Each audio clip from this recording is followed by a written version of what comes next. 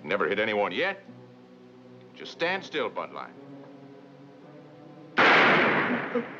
That's enough. You've proved you can do it.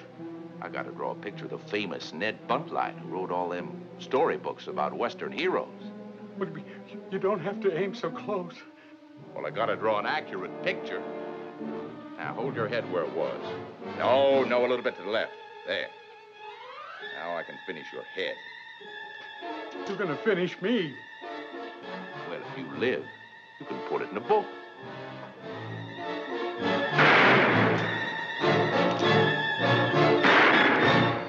He expected Wyatt to cooperate with his fantastic ideas. But when Wyatt moved from Dodge City to Tombstone, he thought he had gotten rid of Buntline. Alas, alas. Well, Spencer, there you are, Tombstone, wickedest town in the West. Now, make a good sketch of it, because we'll put it on the cover of my new book. It's very, colorful, Mr. Buntline. Colorful? I'll sell 250,000 copies of the first edition. Oh, and wait until you meet my special friend, Marshal Wyatt Earp. Yes, sir. King of the frontier, that's what I called him. And that book sold 500,000 copies, not counting the English rights. Wyatt Earp, his gold mine. I'll bet he's still wearing that Buntline special coat I gave him.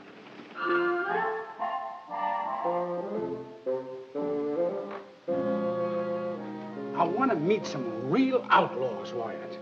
My opposition is cleaning up with books on the James boys and Sam Bass and Billy the Kid. Of course, it's the old Robin Hood legend brought up to date. But my readers, they want outlaws, too. Some gallant band that takes from the rich and gives to the poor. That's the kind of... What's the matter? Well, Mr. Buntline, I've never met any outlaws like that. Well, what about the Clanton gang? No, Mr. Buntline. But you do know them, don't you, Wyatt? Oh, yeah, I know them. We're in luck. He knows the Clantons. Now, Wyatt, all I want is an introduction. I'm sorry, Mr. Buntline, but if you'll take my advice, you won't go anywhere near them. But why?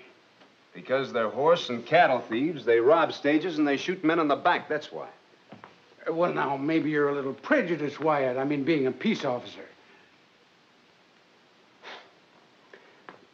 Mr. Buntline, it just doesn't do me any good to try and argue with you.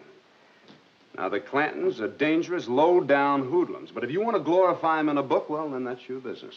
But maybe circumstances drove them into crime. Maybe some deep personal tragedy embittered them.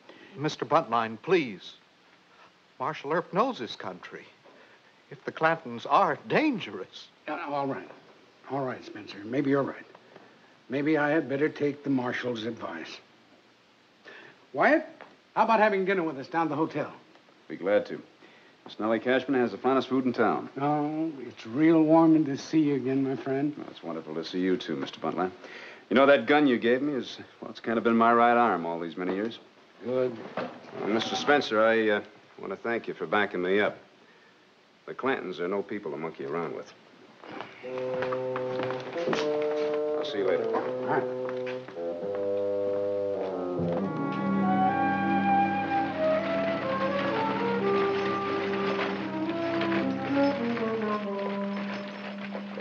This is just plain foolishness. Inviting a book writer to dinner and then coming all the way in after him. Emma, he wrote Dameron of the Nugget, and Dameron thinks we ought to treat him friendly.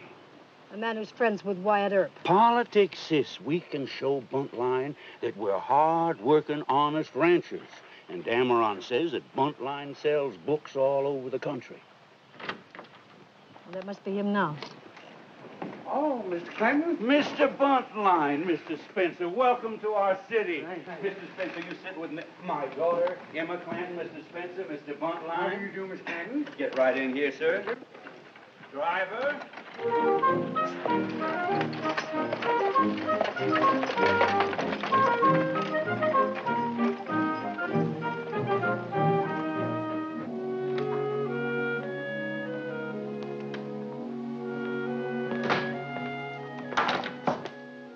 Leslie.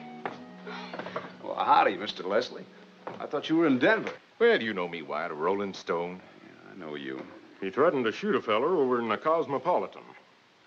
Oh, my joke went sour, Wyatt. I dropped a lizard down a man's neck, and he didn't laugh. The feller had to laugh or he'd get shot. So the feller told me. Well, I guess I got a little carried away. Yeah, I guess you did get a little carried away. Well, if you'd checked your gun, you wouldn't have had that trouble. I'm going to have to hold you here for a while. Mr. Gibbs, you put Mr. Leslie in a nice, clean cell all by himself. Would you like some coffee, Frank? Well, sure, Wyatt. Drop in for a chat later, huh? I sure will. Well, they call him Buckskin Frank. One of the fastest men with a gun I've ever seen. Want to keep real friendly. Oh, we're pals, Wyatt. Hey, lead the way, friend. I don't know this jail. Well, right this way, friend.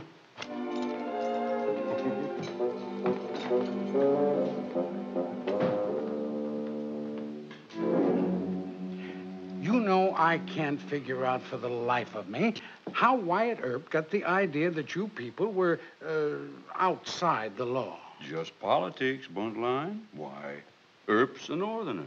We're southerners. Uh-huh. Oh, Papa, tell him about the Epitaph newspaper. Oh, yes, Finn. I clean forgot about that. Got a jackleg editor named Clum, the Epitaph has. Clum. And everything that the Nugget says, Clum says contrary.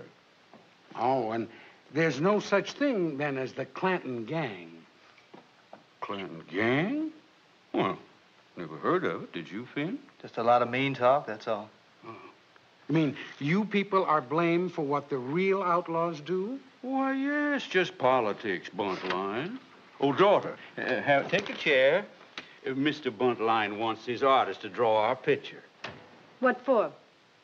Well, to put in his new book. Now, don't be shy, my dear. Do I have to, Papa? It ain't a matter of having to, Emma. We aim to be friendly and show good manners. There you are, my dear. Thank you. Oh, Mr. Ike, will you sit right up close to your sister, please? Make a group of it. All right, Spencer, there you have them. The Clantons, en famille. That means all together. There we are. Now, while he's drawing, could I make a few notes on the further misunderstandings?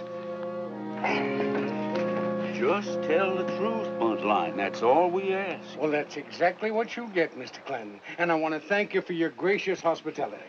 Say goodbye to Miss Emma for us. Yeah. Oh, and tell her she's going to like that picture. We're going to put it right on the front cover. Fine. Now, you drive him into town, you drive real careful. Oh, yeah, thank you. Goodbye, sir. Bye. Goodbye. Goodbye.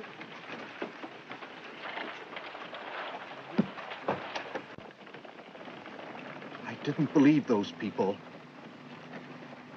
Believe them? I didn't either. Are you going to call them outlaws in the book? Well, of course I am. Naturally, I'll mix in a little of the Robin Hood in their activities, but don't you see the book? The Clantons posing as respectable ranchers and engaging in all kinds of lawlessness. I don't think they'll like that, Mr. Buntline. Yeah, but my readers will. Unless I'm very wrong, they're violent people, the Clantons. Well, of course they are. But you don't think they're going to come to New York to shoot me, do you? Well, Oh, now, Spencer, buck up. Did you ever hear of a writer getting shot for what he wrote or an artist for what he drew? And we're going to make liars out of those other writers because Ned Buntline actually visited the Clanton Outlaws. It's beautiful country around here, isn't it? Never did understand you, Wyatt. Here I am, a gambler and gunfighter, and we always got along, though. How come? Well, for one thing, you never fight unless you have to, and Oh, I'm sorry. I'll come back when you're not busy. No, he's not busy, man. I'll just take my gun belt, mosey. My gun belt. There you are, Mr. Leslie. Thanks again, Wyatt. All yours, man.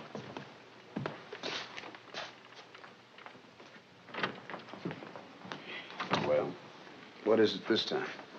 Your friend, Mr. Buntline, wants to write a book about us. He does? Well, I read a couple of his books, and they're just trash. Now, is that a nice way to talk about your guest? Well, he's not a guest any longer.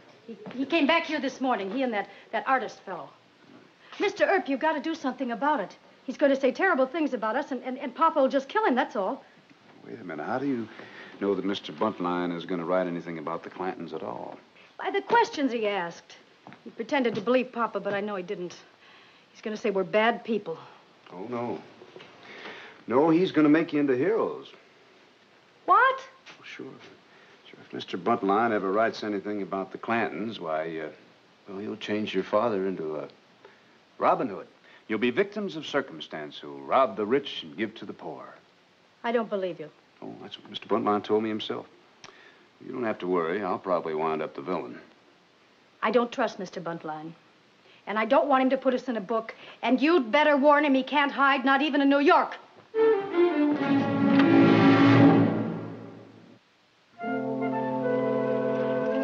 is one of the doggonest fool things that Buntline has ever done. Now, you and I know outlaws, Mr. Leslie. Have you ever heard of one of our hoodlums that robbed the rich to give to the poor? No. No, neither have I. Well, I can't stop him from putting nobility into his outlaws, but what do you reckon Clanton will do if Buntline ever publishes that book? Why, he'd kill the fool, serve him right, too. Well, I'd rather have him educated. Would how? Well, I wonder just what would happen if Mr. Buntline was kidnapped by Buckskin Frank Leslie and his gang of lawless hoodlums. Oh, that sounds like fun, Wyatt. Well, give me the rest of the joke. Well, I want to just show him how ornery hoodlums can really be. That is, if you can get some boys to go along with it. Oh, yes, I think I can. Oh,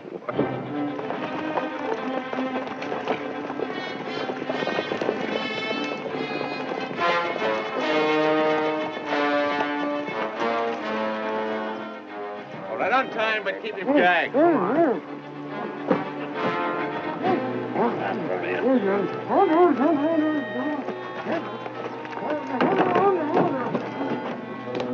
Search him. Is he spoke? Look at this gold watch. It's got a ring. Stick out your hand. Hey, boss. There's a big diamond in this ring. Look here. Here, Benny. I want 4 you on guard at all times. You see any Wells Fargo men or Pinkertons, you give me the word. We gotta get rid of him. Yeah, boss. And that means hiding the body before we lie it out. Now, you understand? Yes, sir. You want that gag pulled tighter? Now, you just sit down there while I count your money.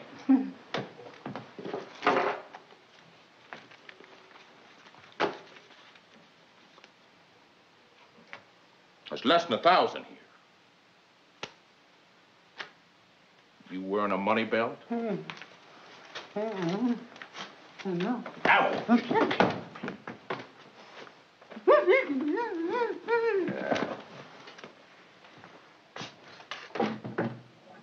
Hey, Benny. Yeah, boss? Tell Deadwin to bring in them bank sacks. All of them? Everything.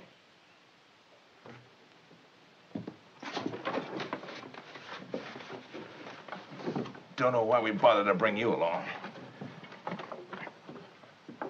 Except somebody told you my name, didn't they? Now, didn't they? Who am I?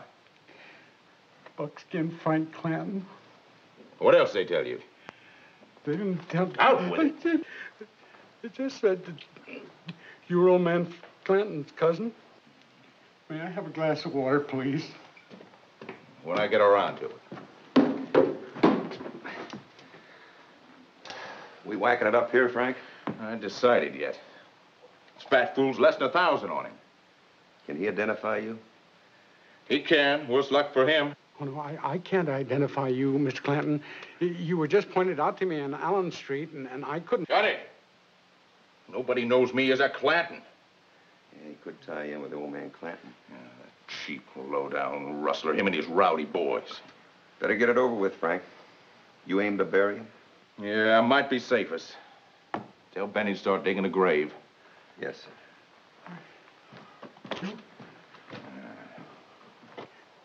You apparently don't know who I am. You're a drummer, ain't you? My name is Ned Buntline. I'm the author of 56 novels. Storybooks? Like they sell on trains? And all over the world, sir. And furthermore, I am a close personal friend of Marshal Wyatt Earp. You must be getting mighty careless about his friends.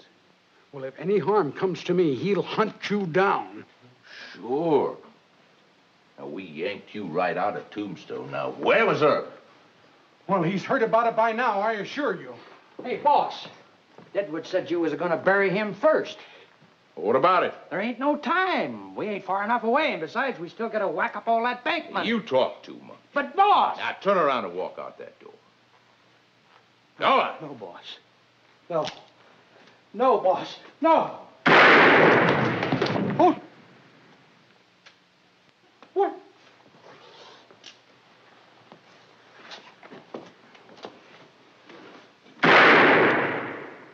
You shot him in the back. It's as good a place as any. Hey, Deadwood, come here. Benny! Look at here, Frank. Oh, no. Oh. No! No, I Keep won't. sit still.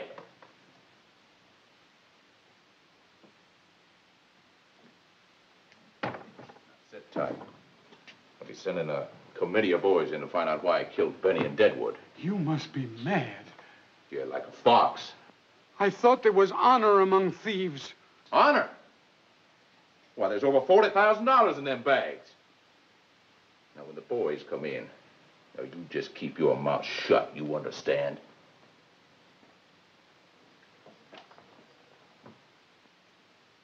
Murderer! We better push along, Wyatt. I got the jitters.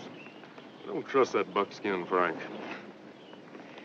Mr. Gibbs, you just don't understand practical jokers. Mr. Leslie's having the time of his life. Yeah, but you told me that Buntline was right spunky. He just might get some of them fellers sore at him. Yeah. Come on. Now, there are 2 of us in here, Tex, and 5 out there. Now, ain't a 2-way cut better than splitting it up 7 ways? Yeah. But what about him?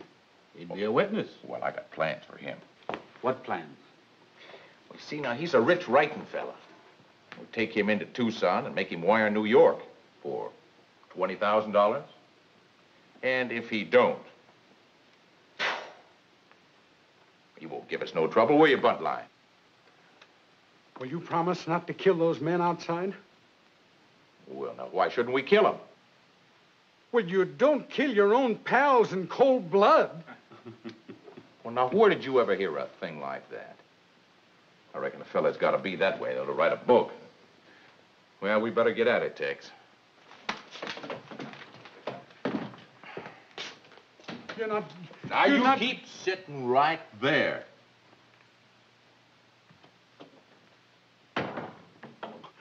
Murderers. Unbelievable fiends. I will not... All done good. Benny did what you cashed in wonderful. Done me a little play acting one time. Well, you scared me. I thought I left a real bullet amongst them blanks.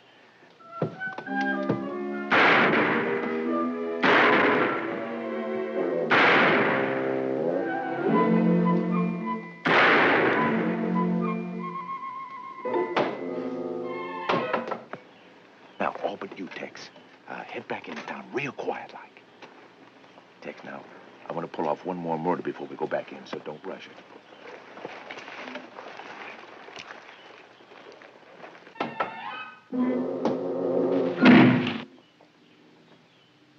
You don't yet on the killing, Sam. On your knees.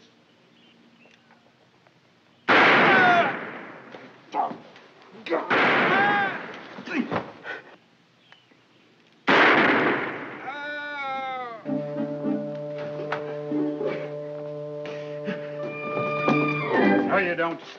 Hey, Frank, this writing fella's trying to run off. You better say your prayers for sure. Go ahead. Go ahead and shoot me. You want to die? Well, my death will bring Wyatt Earp and some brave peace officers after you.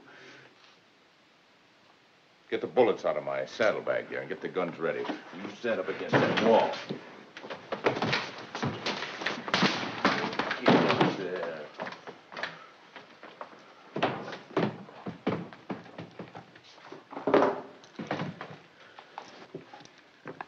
These ain't blank strength, they're real bullets. Shut up.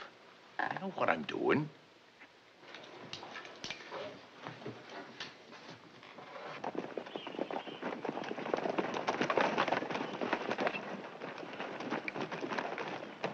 How things going? Well, all right so far, Marshal, but if I was you, I'd move in fast. Sometimes Leslie gets carried away with his joking. Thank you.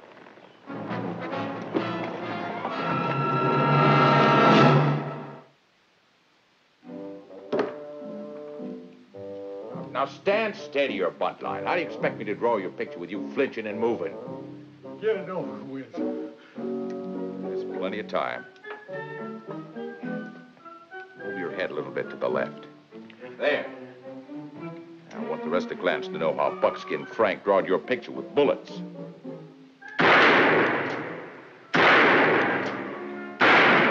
You almost hit him, Frank. Ah. I draw my wife's picture like this time and time again. Did you murder her? Oh, she left me. She said it got on her nerves. Silly girl.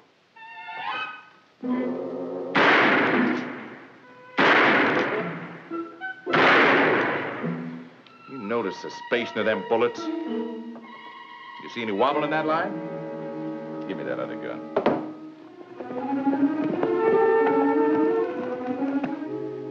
You're going to murder me anyway. Do it with one shot. Spunky cuss, ain't he? Yeah. I kinda hate to do this. Hold it. Wider. Put the gun on the table. You all right, Mr. Buntline? Oh, why, thank heaven you're here. He killed most of his men, and he was going to kill me.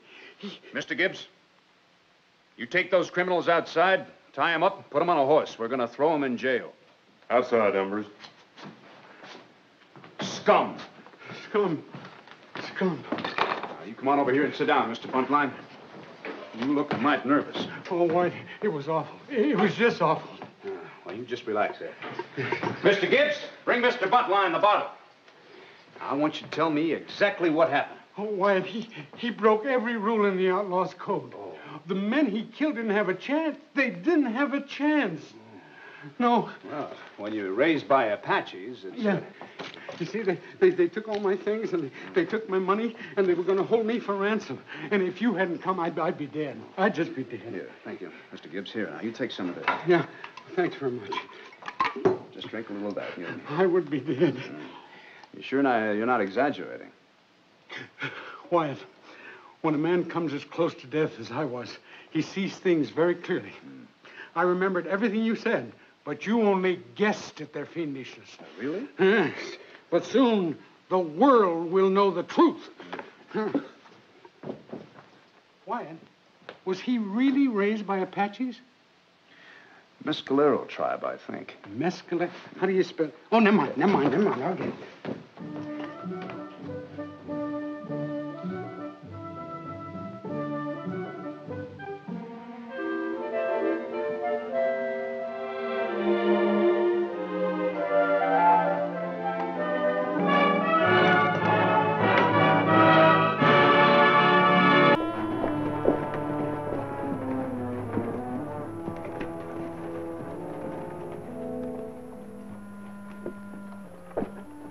I guess Ringo's in town already. Why don't you get him right away, Curly?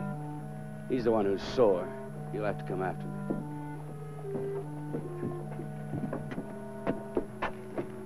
You sure you want to fight Curly Brooch just now? Yeah. What a break for Wyatt. Ringo and Brocious, top guns for the Clanton outfit, gunning for each other. You don't figure they'll really shoot it out, do you, Doc? Mr. Gibbs, your naivete charms me. When two top gunfighters like Johnny and Curly have a falling out, it's just a matter of waiting. And while I'm waiting, I aim to get some bets down. Who do you pick to win? It's a professional secret. You make your own bets.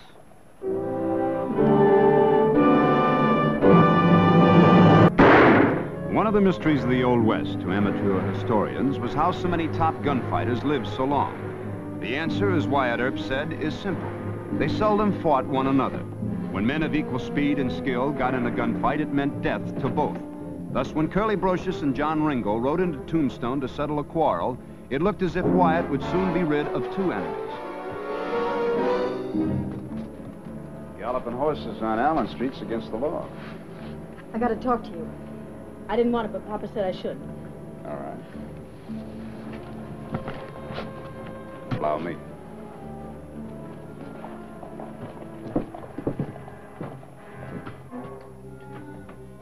Now, let me get this straight. Brocious and Ringo are in town, and they're threatening to shoot each other, and your papa thinks that I ought to stop the fight?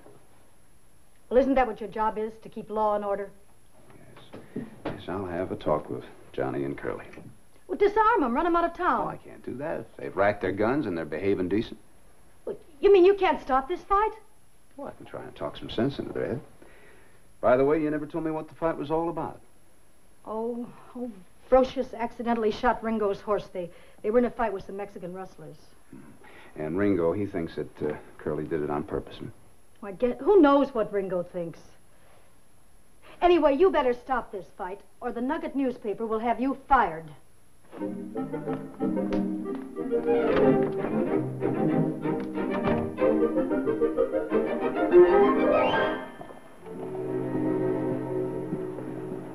You wanted to see me, Dameron? Not as editor of that wretched little sheet you publish, but you're supposed to be acting mayor. This goes on page 1 unless Earp stops the fight. Deliberate slaughter on Allen Street. Is that what you call good police work? Brocious, Ringo? I hadn't heard about this. You've heard about it now, Mr. Mayor. Well, now, I'll tell you, Mr. Dameron. There hasn't been any shooting. Where did you get your tip-off? From old man Clanton? I don't reveal my news sources to you, Clum. Well, where's your sheriff, Johnny Bean? Why doesn't he stop this? Well, Sheriff Bean was suddenly called away. Mm-hmm. I'll just bet he was. Nugget doesn't stoop to argue with a cheap little imitator. I want action from the city police. And that means Earp. Immediate action. Well, now, I'll tell you, Mr. Dameron. You got me shaking in my boots. Well, sir, you had better be. Good day.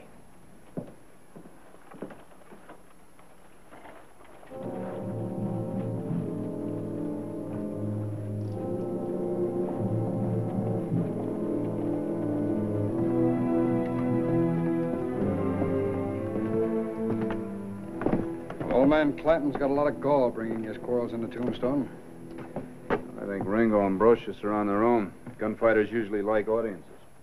Well, then let him shoot it out, Wyatt. I wish I could. Dameron does have a point. No, let him holler. No, sir. If it was just a quick brawl in the saloon and a shooting, I wouldn't be expected to do anything about it, but I have been warned about this. Townspeople expect me to do something. Yes, but... What? I'll have a talk with Ringo and Brocious. Oh, you stay out of it, Mr. Mayor. All right, Wyatt. Wyatt, good luck. You see, Curly's at the Alhambra, talking fight. Hello, Mr. Ringo. Well, if 'tain't Marshal Earp. I hear you aim to settle something with Curly. That's kind of foolish, isn't it? Foolish. John can take him. I don't think so. No, I think they'd both be dead. You want to bet? Shut up, Irish. They tell me that Curly shot your horse by accident. My horse, my business. He offered to pay you for it, didn't he? Why don't you move along? Yeah. All right.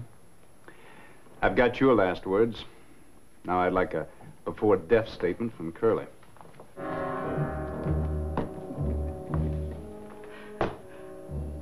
Was Earp trying to scare us?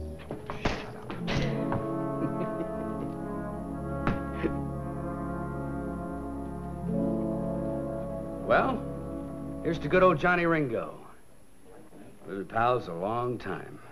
But not now, Curly. I still can't believe it. Getting sore. Don't tell me. That ain't Wyatt Earp. Good old Johnny Law. Come on over, Wyatt.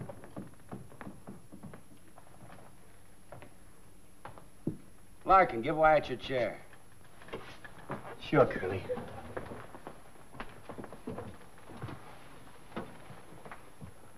You surprised me, Mr. Brocious. Why'd you let this go so far? Who, me? Yeah, you. You could have offered to pay for the horse. I didn't only offer to. I bought him another horse. Better than the one that got killed. Right, Larkin? Curly, give 200 for him. The proof is he's still riding it. Now, what more can a man do, Wyatt? Well, you could go on back to Clanton Ranch. Let Ringo cool off. He'd think I was scared. We don't run from nobody. Well, it seems to me that the least you boys could do is take your fight outside of town. Now, why don't you and Ringo just shoot it out on the trail? Johnny don't want it that way. He said if he caught Curly and Tombstone, he'd gun him. You couldn't take that either, Wyatt. Man can't back down from a fight. We ain't scared of Ringo.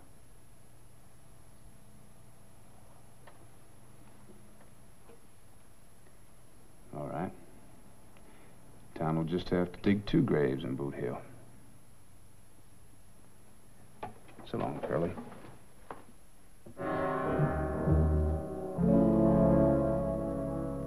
Best bet I've seen in months. And you 2 men just sit there. Haven't you any imagination? Ringo versus Brocious. In a grudge fight with guns. Think of the amusing possibilities. All right, Doc, such as what? Even money, they kill each other. Or 2 to 1 that Ringo kills Brocious, and I'll take that bet the other way. I'll bet 10 to 1 that Ringo dies and Brocious is only wounded, and I'll take that bet the other way also. All right, gentlemen, get up your money. Well, what odds do you give on them not fighting at all? That's a very interesting thought. Very interesting. Doc. Right with you, Wyatt. Now, you 2 sportsmen stay right here. Don't leave.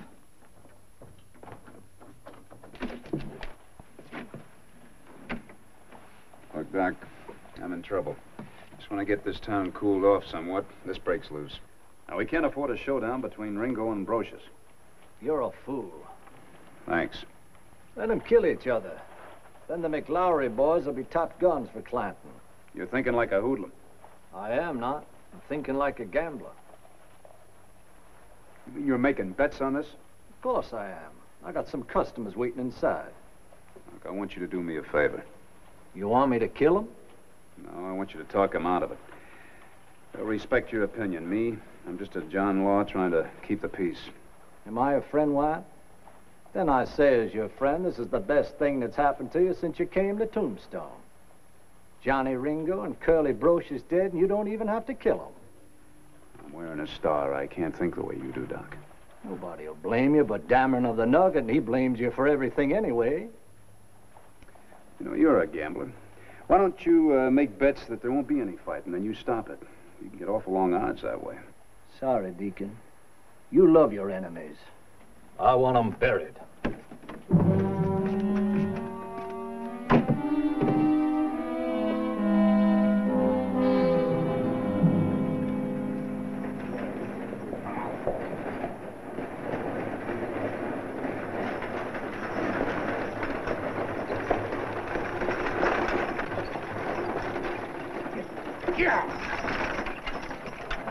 Emma said you promised to talk to Ringo and Brocious.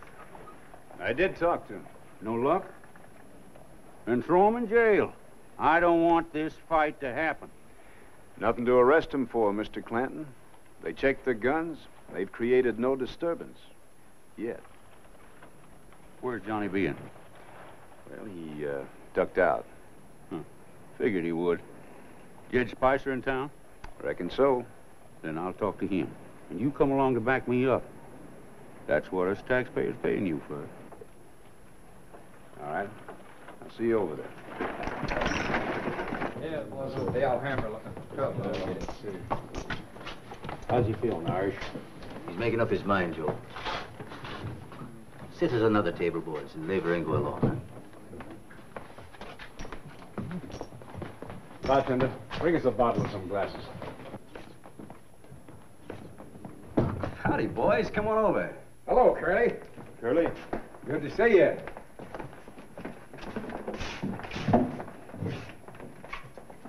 You all the friends I got? Well, some of the bunch taking sides with Johnny. That's their business. Where's Frank and Tom McLaury? They couldn't make it. Tom said him and Frank wish you good luck, though, Curly. They know Ringo. He has funny spells. You know, I saw Ringo shoot Turk Davis because he ordered beer instead of whiskey. That's Ringo for you. Larkin, bring another chair over. We might as well be comfortable while we're waiting. Joe, bring us all a whiskey. Curly ain't going after Ringo. Ringo's got to come after Curly first. Sure. I don't want the old man blaming me for this. This row's dividing my whole outfit. And if Ringo and Brocious go to shooting, there's going to be a big war on Allen Street. And all that Marshal Earp does is talk. How can he arrest them? I'll say they both rustled some of my steers. Could you prove that? You can hold them on suspicion, can't you? No, sir. In fact, I think you've got an awful lot of cheek to bring your troubles into Tombstone. Why, last week you tried to ambush Marshal Earp and Deputy Gibbs. And there's still the killing of that Wells Fargo guard. I see. A taxpayer can't ask a judge and a John Law to do their duty. Well, I'll speak to Dameron to the nugget. He'll blister your hides for you. You'd think he was a law-abiding citizen. He's got us cornered, and he knows it. Well, sir, I could pick a fight with Johnny Ringo. No. That would just make things worse. You'd have to wound the man or kill him. Yes, sir. Clanton's put us all on trial, Wyatt. People expect us to act with strict legality. Now, couldn't you find some ordinance that Ringo and Curly have broken? I'll try.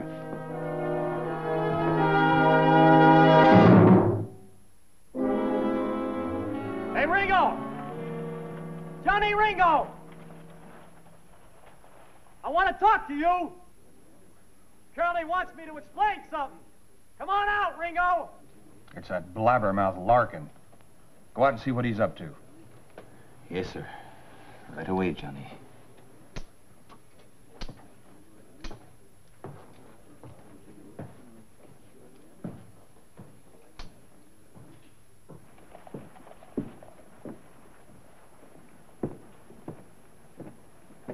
Where's Ringo? Why didn't he come out himself? He don't talk to blabbermouths like you. Oh, yeah? What'd I blabber about? You said Johnny was running away when his horse got shot. That's a dirty lie. He also said that Curly gave Johnny a stolen horse. Another lie. Oh? So what kind of a horse is Curly riding? You know, you wouldn't be telling lies like that, Irish, if I was carrying my gun. You go get your gun. I'll wait till Curly's taking care of Ringo. Then I'll come after you. It'll be the other way around, Larkin. I'm gonna gun you. Talk's cheap. You want to hear what Curly has to say, or don't you? No, Ringo ain't interested in what that fool says. Next time, you'll be wearing your gun. You asked for it. You tell Ringo to come out and make his play. And I'll be waiting for you.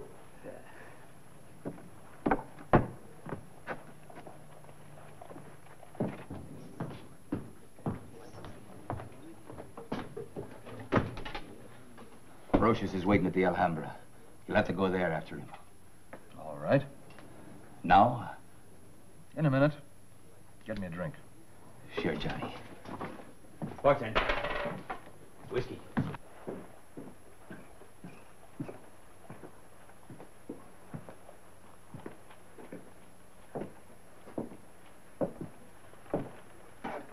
What was all that about? Gibbons and Larkin got a fight of their own started. Threatened to gun each other. Oh, that's fine. Any particular time? Yeah. After their heroes kill each other. All right. You going over to the jail? Wait for me. I got something I want to do, and I'll join you later. It's almost 4 o'clock. This is beginning to fidget me. Stop worrying about the old man, Curly. Go over to the bird cage and finish him, Curly. Ringo probably thinks you're scared. Well, he thinks wrong. Curly! Ringo's coming after you. How do you know? That liar and Irish has been talking. Too much and too big. Good. Then it won't be my fault.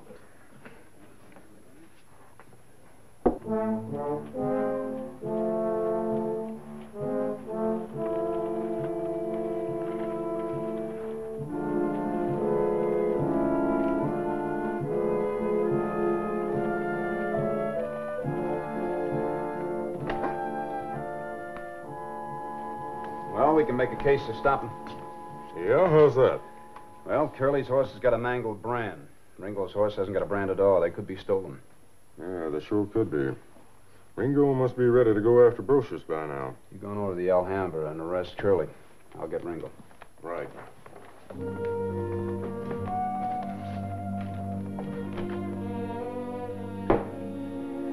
Irish, get my gun. Right away, Johnny.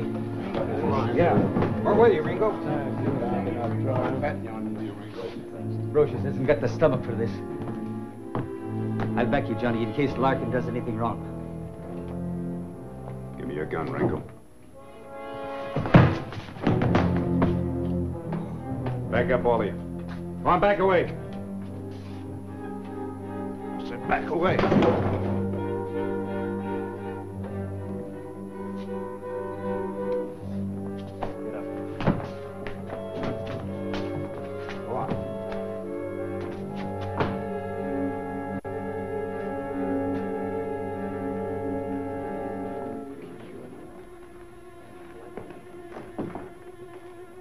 Curly, you're under arrest. What, shotgun? What's the charge? I ain't wearing a gun. Don't none of the rest of you try a fool move. Get over here, Brocious. Get!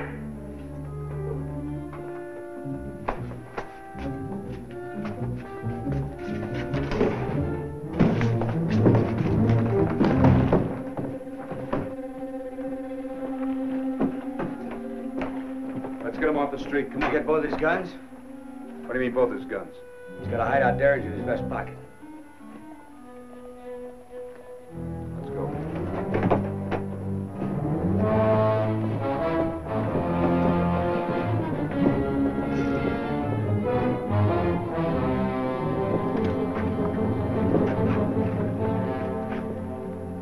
It was all Larkin's fault, Irish.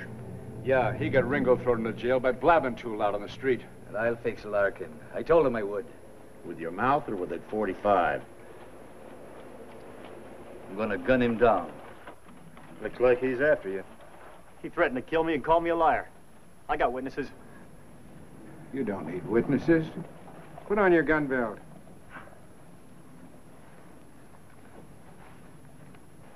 He's putting on his gun. That's what you wanted, ain't it, Irish? I can take that slow poke.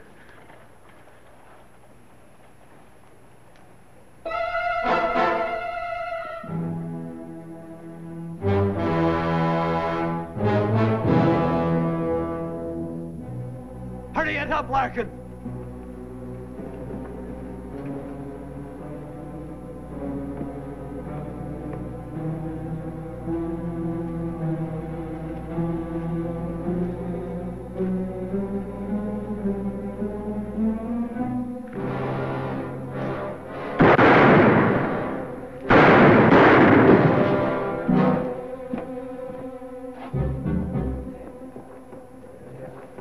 Mr. Gibbs, bring Brocious and Ringo out here, quick.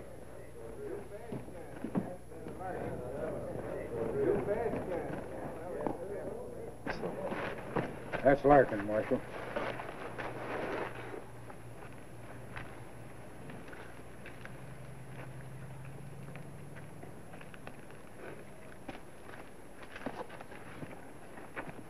He's dead, Marshal.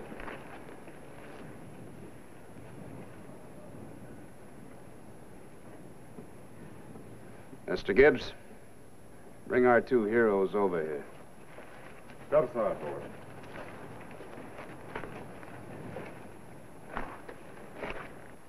Gibbons was a mite faster than Larkin. Caught him in the stomach. At the same time, Larkin caught Gibbons in the chest with a reflex yank on the trigger. They must have gotten off the second shot at the same time, after they hit the ground. Both were hit in the head and killed. That's all, gentlemen. Let's go, boys. All right, gentlemen, pay up the money on the no-fight bet, 100 to 1. What about the other bets, Doc? They've all been canceled. Ringo and Brocious didn't fight. Come on, gentlemen, pay up. Not yet. Look, Brocious and Ringo can still fight. As soon as they get out of jail. He's right, Doc. The bet should stand. How much you want to bet on your own lives? Hold it, Doc. You men get off the street.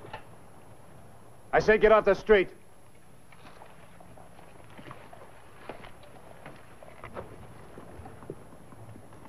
I may need your help. Both sides may start shooting again. Not until you turn Ringo and Brocious loose. I want to thank you, Wyatt, for arresting those two. I made the killer. Do you act serious for a minute? We'll try and get them out of town. Now? This is a powder keg. I figure if I can get Brocious and Ringo outside the city limits, Clanton Cowboys will go too. You're going to give Ringo and Brocious back their guns? Outside of town. Well, then I'll be very happy to tend to my assistance. I know what you're thinking, and you're wrong. We've had enough gunfighting for one day. Certainly, most certainly.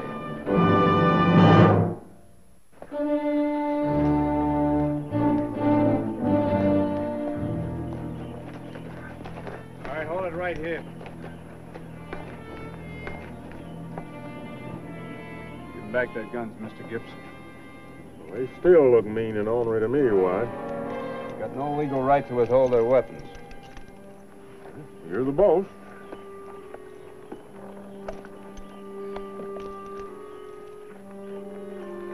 Maybe you ought to get them down off their horses at least, Wyatt. I got $6,500 bet on this. You hear that, Johnny? Doc's betting on our hides. You ain't so smart, Doc. We ain't fighting just to make you rich. Come on, Curly. Sure thing, Johnny.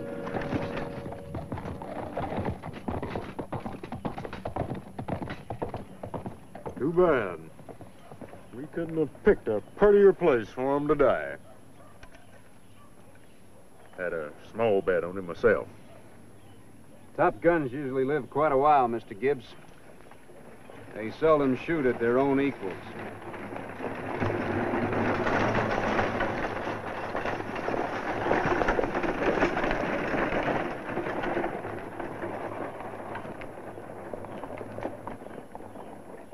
You let 2 of our men get killed.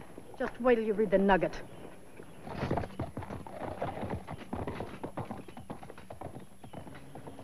Deacon, you'll live to regret this. I already do.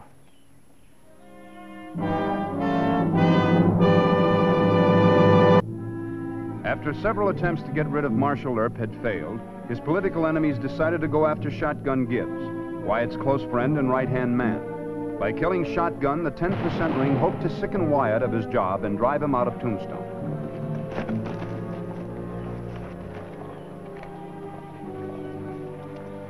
What took you so long? Shiloh Smith's been waiting an hour. And who is Shiloh Smith? The new boss. We put him in Dan Pretty's place yesterday. Oh. Well, I'll be right in.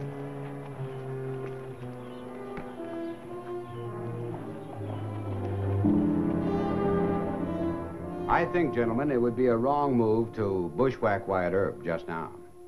He killed Dan Pretty, didn't he? Made it look like suicide. No, Mr. Smith. Wyatt doesn't do things that way. I suspect Doc Holliday. Then let's get Holliday. No good either, not just now. Why? Well, he has too many hoodlum friends in and around Tombstone. And he's cautious. Too good. All you can say is no, Bean.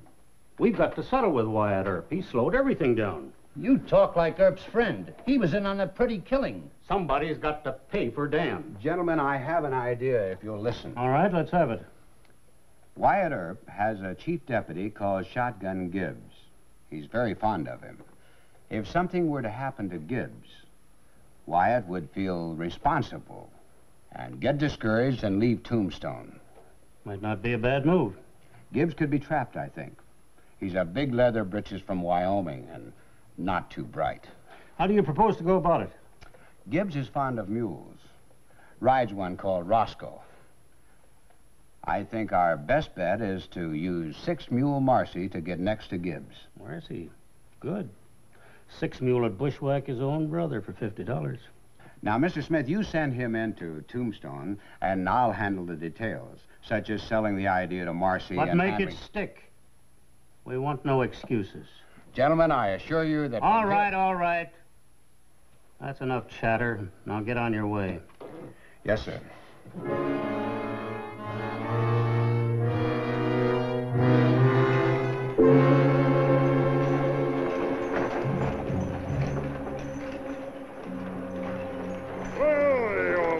Jackrabbits?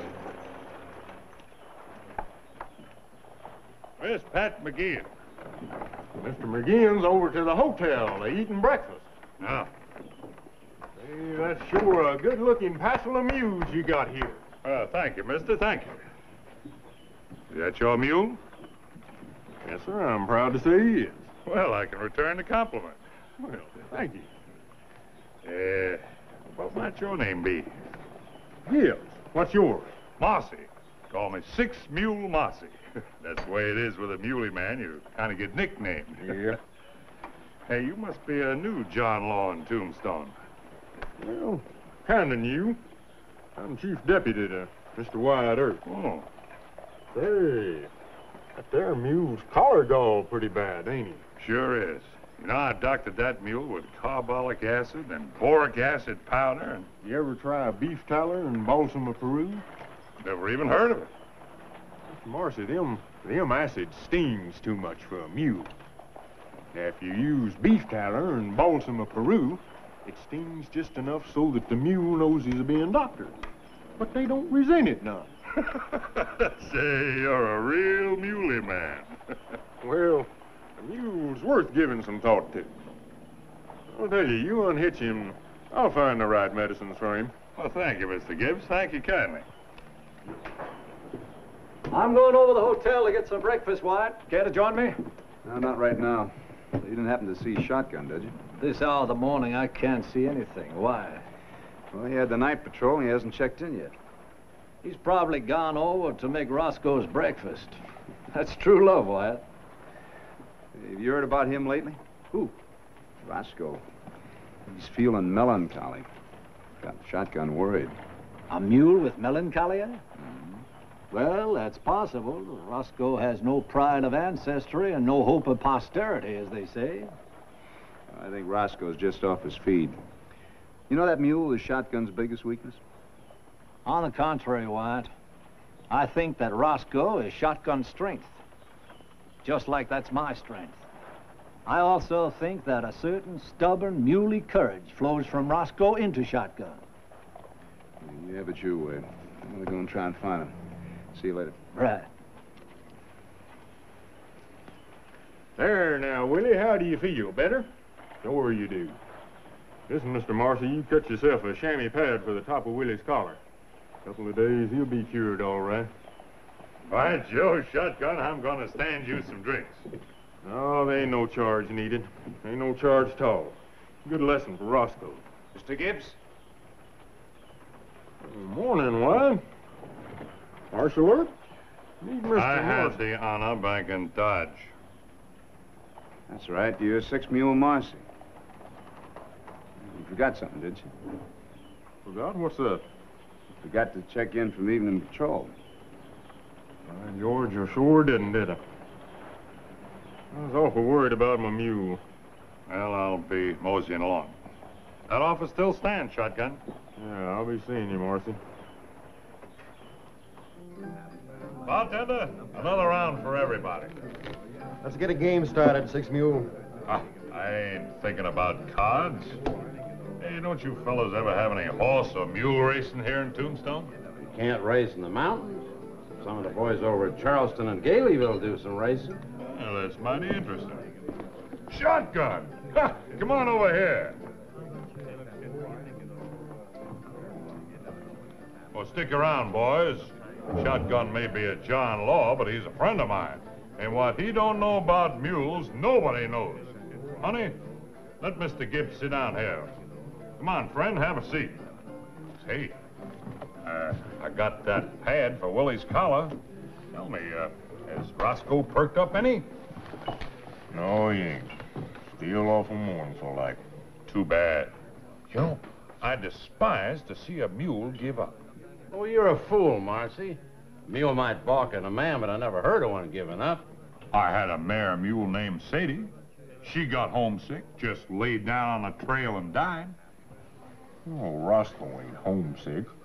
He never did care nothing about our old place up in Wyoming, nohow. Say, I got an idea. Can that mule of yours run? Can he run? Why, of course he can run. He's the fastest mule you ever seen. Are you game to put him in a race? A race? Oh, I don't know about that, Six Mule. He's a feeling some miserable. Well, that's just it. Roscoe wins the race, that might be the cure. You know, build up his self-confidence. Well, I don't know. I've seen your mule travel. I'll back him up against anything you got, Marcy. Oh, I ain't in it for the betting. Why, it's Roscoe I'm thinking of. Now, what do you say, Shotgun? By George, it's worth a try. A real good run might shake up his liver at least. I'll tell you what, I'll put 2 of my best mules in against him. Pretty risky, though. If Roscoe got beat real bad, he might feel worse than he does now. Well, Roscoe ain't gonna get beat. Not a chance. I'm betting 100 on Roscoe. Well, I'll cover that.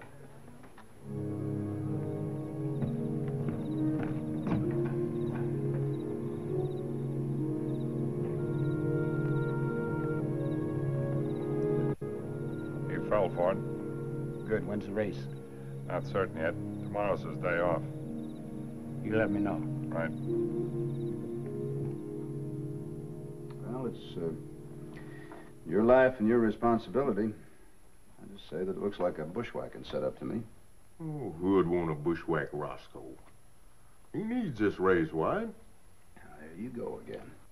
Well, you done said yourself that Roscoe might be remembering he wasn't nothing but a mule. How'd you like to be nothing but a mule? Well, sometimes I wish I were. Oh, no, you don't. Life's been dull for Roscoe, just packing me around on his back. But this race, now that's exciting. Old Roscoe gets out there and stretches them zebra legs and win. I believe he's going to perk up a bit. Well, what you do on your day off is no business of mine. Well, no, it ain't none of your business, but you say the word, there ain't going to be no race. I can't do that, Mr. Gibbs. I have no proof that Marcy's trying to set you up, and I'd look kind of foolish, wouldn't I, if he turned out to be on the level? Oh, I think he's on the level, White. Marcy's a real muley man. Even if you did raise a bunch of cane up there in Dodge City, it's just kind of noise-making, wasn't it? Hmm. Well, that's a fur piece from setting up an ambush. I believe old Six Mule likes me and Roscoe. He understands us. Well, I wish you luck. Thank you, boy. I'll tell you something else, too. I'd thank you more kindly if you just wish old Roscoe a little bit of luck.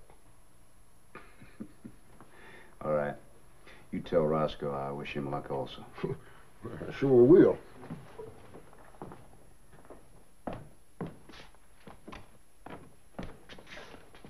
Oh, howdy, Doc.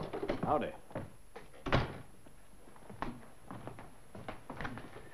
Well, what'd you find out? Just rumors, Wyatt, but they're all bad. They're racing uphill from Contention Mine. But all the smart gamblers are betting against Roscoe now. That is bad. Roscoe, he could even overtake a horse in 5 miles. Everybody in town knows that. You couldn't persuade Shotgun, huh? No. You know, Wyatt, with Marcy mixed up in this, it's bound to be a setup.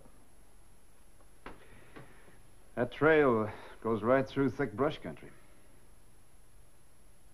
That's bushwhacking country, Wyatt. I guess we ought to set up a patrol, huh? price that one up. Not going to be easy.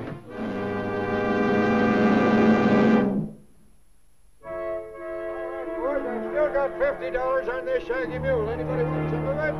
All right. I've still got $10. I've got $50 here on this. I'll take 10 of yours. I'll take 10 of that. Laidlaw, I want $10 with you. All right, quiet. Quiet. You see those bandana markers on the course? Any rider who strays off the course or tries to take a shortcut is disqualified. Agreed? What's the idea of his carrying that cannon, Marcy? Better leave the gun. That adds 10 or 12 pounds to it. That's a hefty handicap over 5 miles. There wasn't no rule said I couldn't carry it. I'm a carrying it. Well, it's all right with me. Tote the gun. Nobody said he couldn't. No, if he wants to. All right. Now, any mule that kicks or bites is out of the race. Are you ready? Yeah. All right. Here we go. I want a $10. I feel like You just put up your money. Right. On your mark. Get set.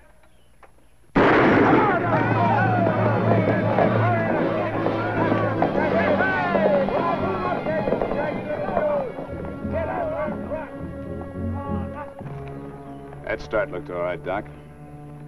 We'll scout the brush ahead of them up to the 3-mile point. You want to wait for them there? No. When they catch up to us, we'll patrol ahead of them to the finish line. Watch the end near there. If they get there. Come on.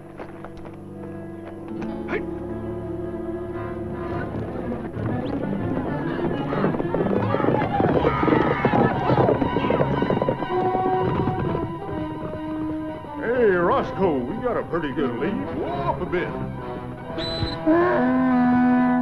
All right, on it your own way. I see dust. They must be getting close. Don't get anxious. We got 500 apiece on a good, clean kill.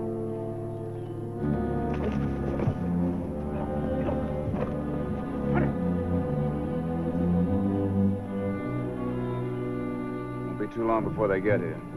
You scout that side. I'll take this one.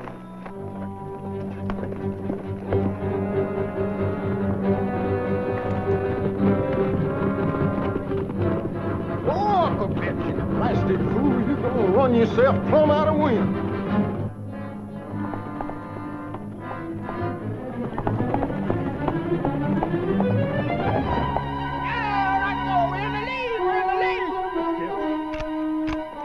I'll take him now. What the sand wheel are you stopping for? Come on, let's go. Wait. Hell are you doing? Come on, you. Come on. Now, Roscoe, talk to me. You ain't quit, have you, boy? Oh, come on, you. They're right behind us. Yippee, he's quit. Tough luck, Gibbs. Look at there, Roscoe. You long-eared idiot. Come on out of there. I'll take him now. Come on, Roscoe. Wait. We got a race to win. Let the others get out of sight. Come on, boy. Come on. Get on out of there.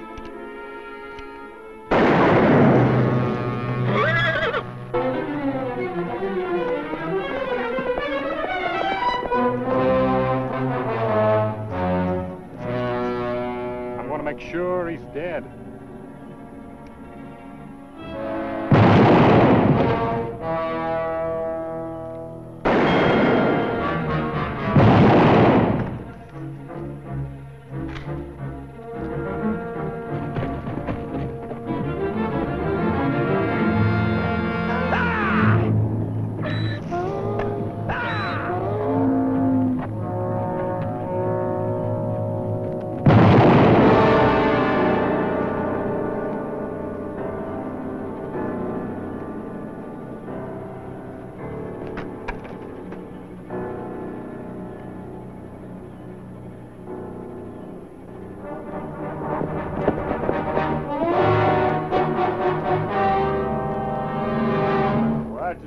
Dead up there. Me and Roscoe got to finish this race. Shotgun.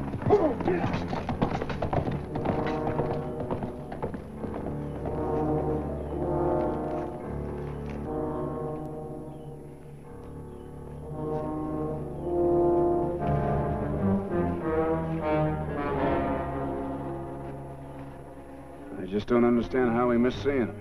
I do. We needed 100 men for this job. Well, he got these two. He probably didn't hire any others. Look, do me a favor, will you? See if you can find their horses, take the bodies back to town. He'll be back in Tombstone before a shotgun is. I'll tell him what he'll do. I know what I'd do. Yeah, so do I. But who would you do it to? Well, Johnny Behan and Mossy.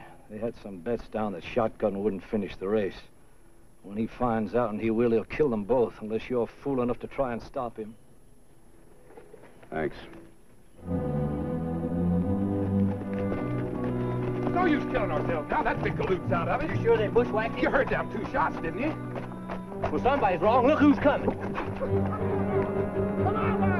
on, Roscoe!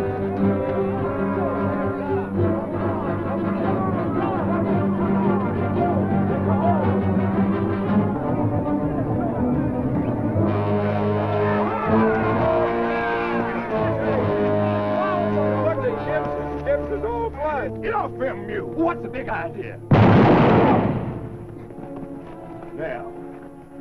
Now, who set that ambush back yonder? What ambush? You know what ambush I'm talking about. I got 2 men dead back there, and I got another big slug just itching to find a target. So one of you better start talking fast. We don't know nothing. Except that Marcy and John Behan would bet that you wouldn't finish the race. So, Marcy and John Behan, was it? Well, that's good enough for me.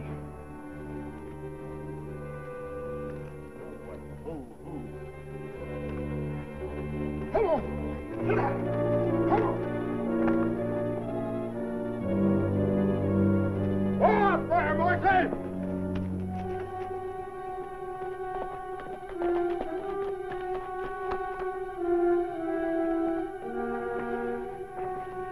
Why, Mr. Gibbs, I was wondering about the race. I didn't think it'd be over so soon. That ain't all you didn't think either, Marcy. Get down off that horse. Why, sure. Might as well. Say, who won?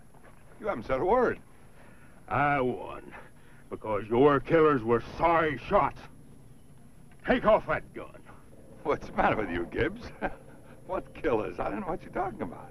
Them fellers you hired to bushwhack me, that's what killers. Take off that gun, Marcy. Why, Shotgun, you know me better than that. I didn't hire nobody to kill you. I just put my mules in against Roscoe. You denying you bet I wouldn't finish this here race? Well, I got a right to bet on my own mules, ain't I? But you didn't bet on your own mules. You bet I wouldn't finish this here race. And there's a mighty difference. I didn't do none of it, Gibbs. Behan just said it was a sure thing that you wouldn't finish. I just bet on that, that's all. Oh, so it is John Behan, was it? Well, he's next, and I'm gonna kill him. But I'm gonna whoop you right now. I'm gonna teach you a lesson.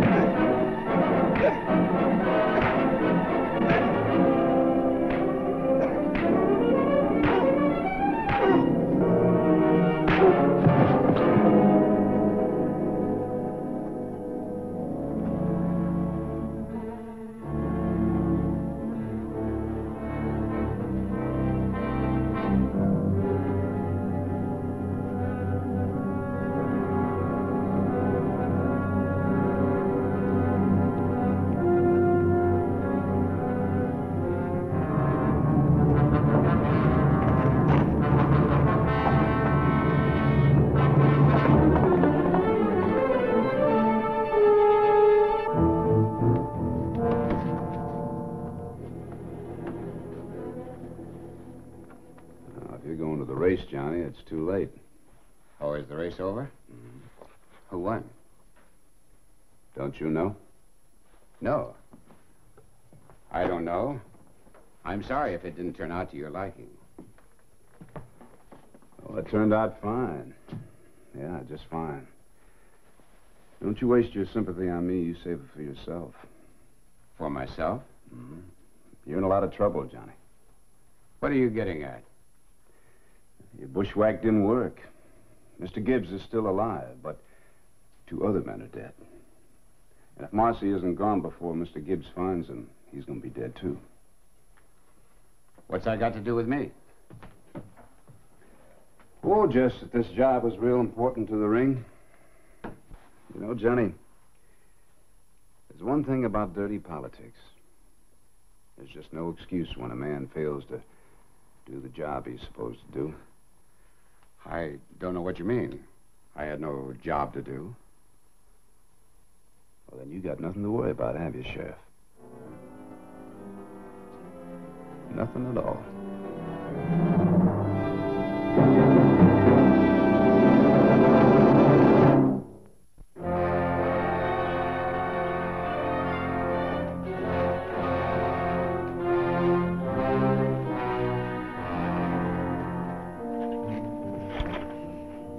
I got 2 men dead out there.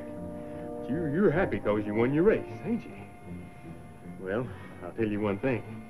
It's a human enough feeling, but it ain't decent. Time to get that arm fixed? There's plenty of time for that. I'm a-heading for Ben. Move out of the way. No need to. I just talked to him. Talk to him?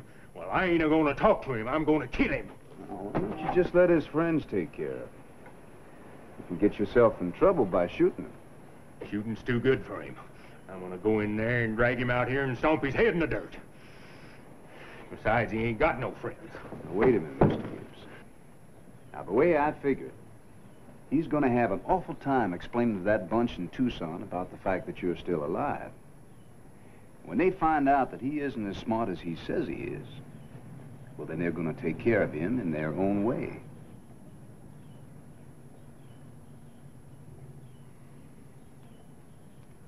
Well, you know, you're a sure enough genius.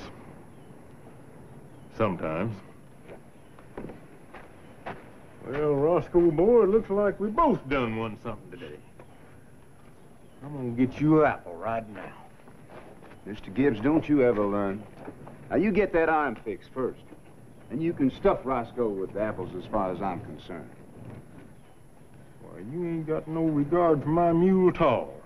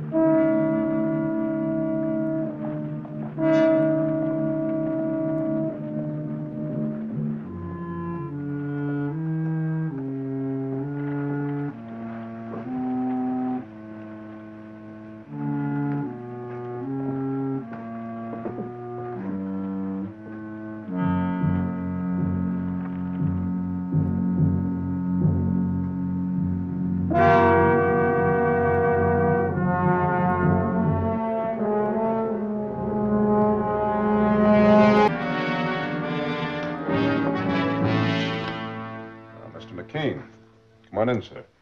What can I do for you? Marshal Wyatt, there's a man in town I think you should know about.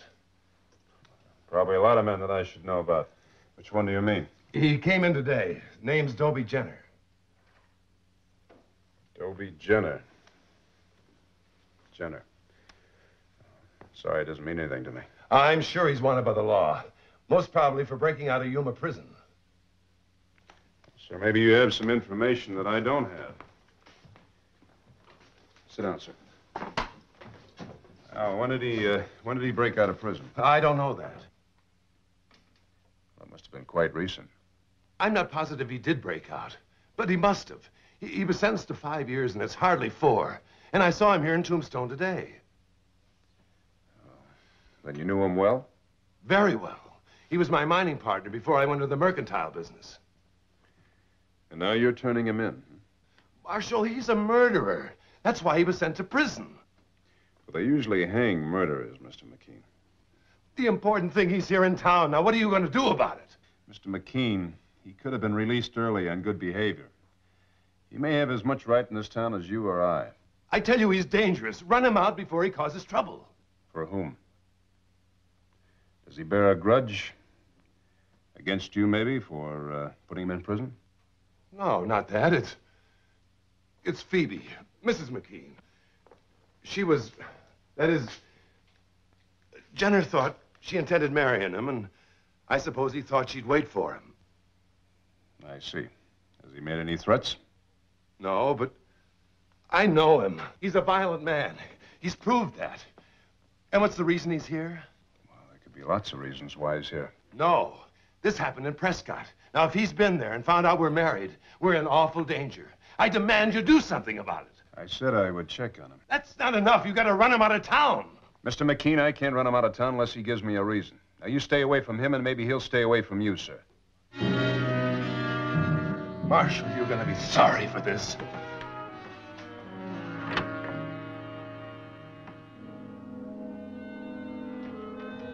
Hello, Wyatt.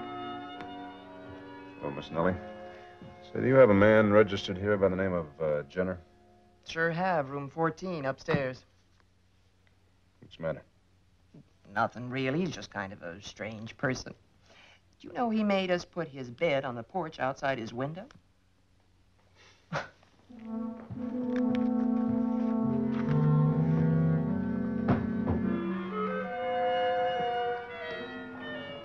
Jenner? What do you want?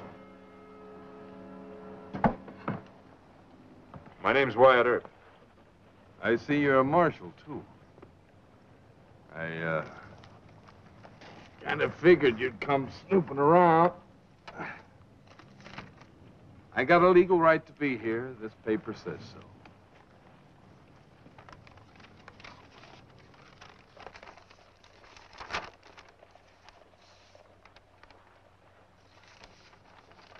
You're right. According to this, you've been on parole for a month. Where you been? Prescott? Why'd you come to Tombstone? I gotta have a reason. Most men do.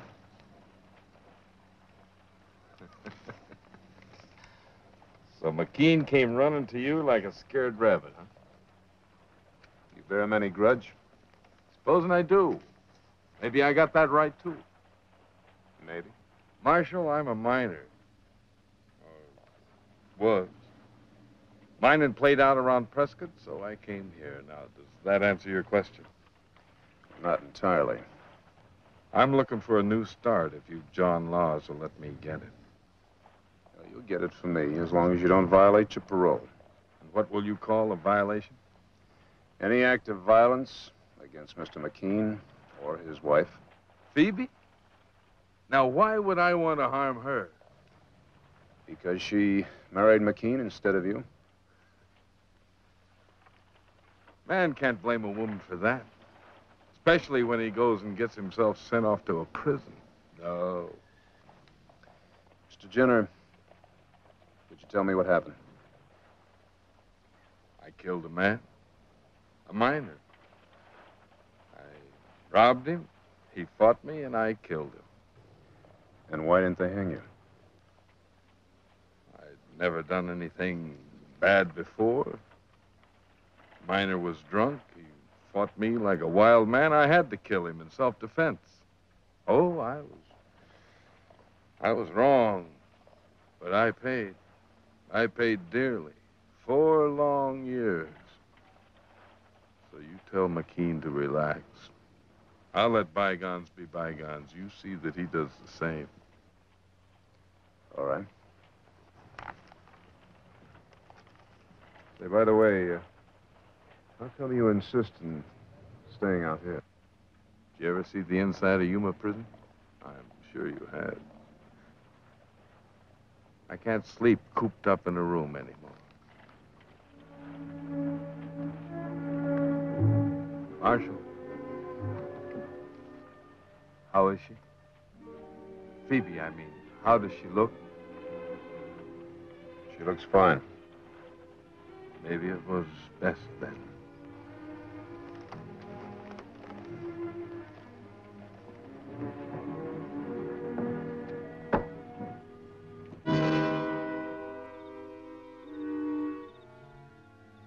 He's still there.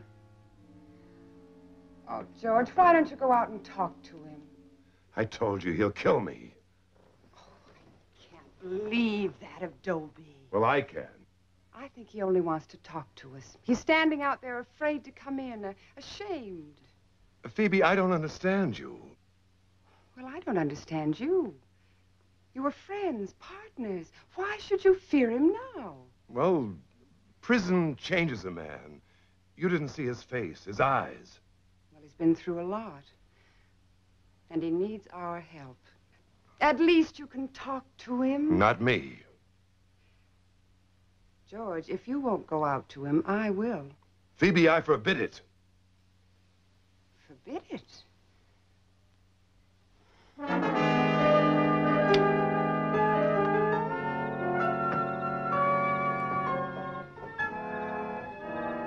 Dobie?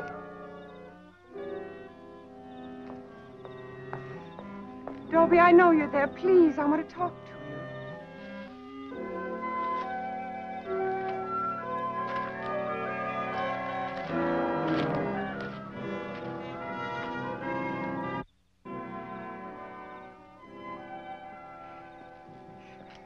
Hello, Dobie. Hello, Phoebe. You look thin. Was it awfully bad? Oh, no, it wasn't really bad. Well, it's over now. Oh, Dobie, why don't you come in? You know my house is open to you anytime. No, I just came over to speak to George, really. Now, Dobie, it's as much my blame as his. Oh, no, there's no blame. No one's to blame. That's what I wanted to tell George. It isn't as if you promised or anything. But I might have.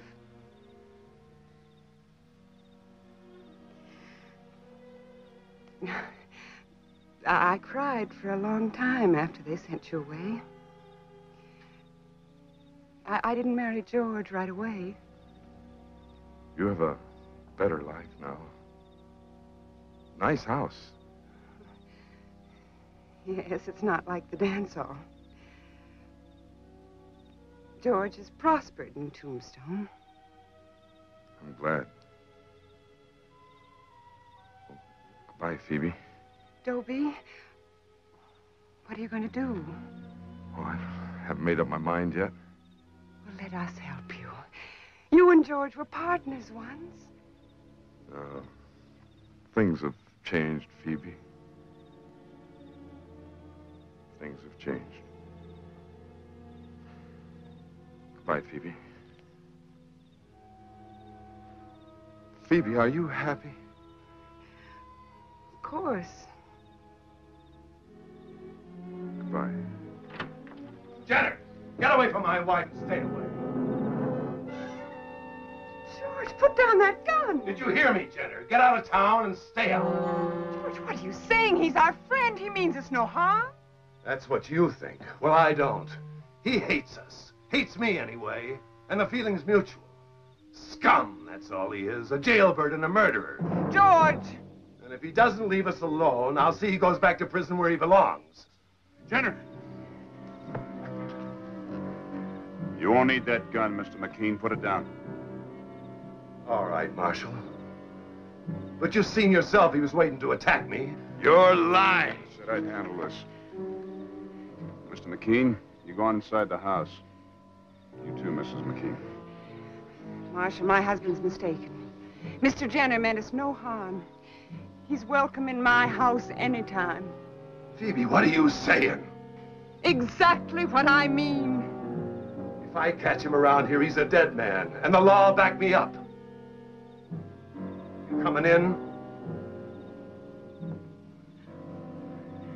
Don't worry, Mrs. McKean. I understand. Goodbye, Dobie.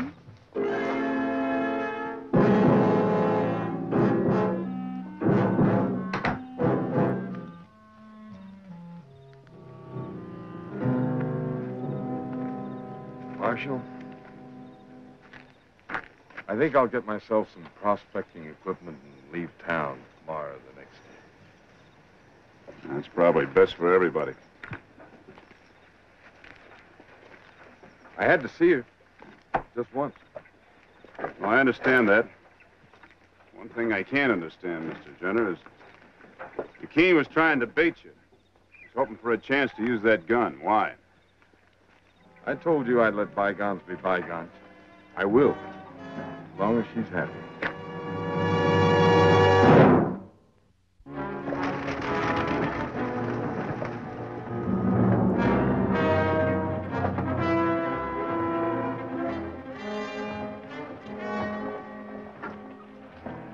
George McKean's wife. Say, that reminds me, you remember that feller that had McKean so upset about, 3 or 4 weeks ago? Jenner? Yeah, what about? I heard the darn fool's up in Dry Canyon prospecting. Huh. Sure must be a sorry miner. Anybody in Arizona territory could tell him ain't no more gold up there.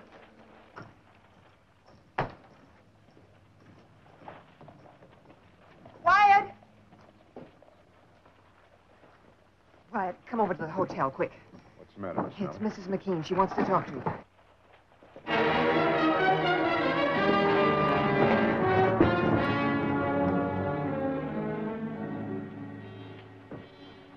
It's George McKean.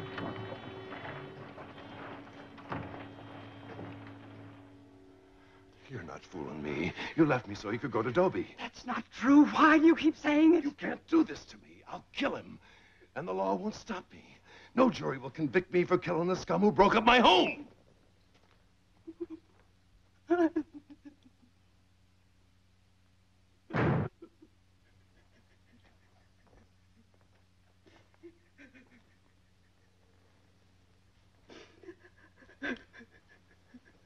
Mrs. McKean. Oh, Marshal. Oh, I had to leave him. I had to. I couldn't stand it anymore. Ever since that night. Mrs. McKean, this isn't really any of my business, you know. No, but it is, Marshal. Well, you heard him. George is going to kill Dobie. You've got to stop him. I can't just arrest your husband because he made threats. Yes, but you can warn Dobie. Do you know where he is? Oh, no, I haven't seen him since that night.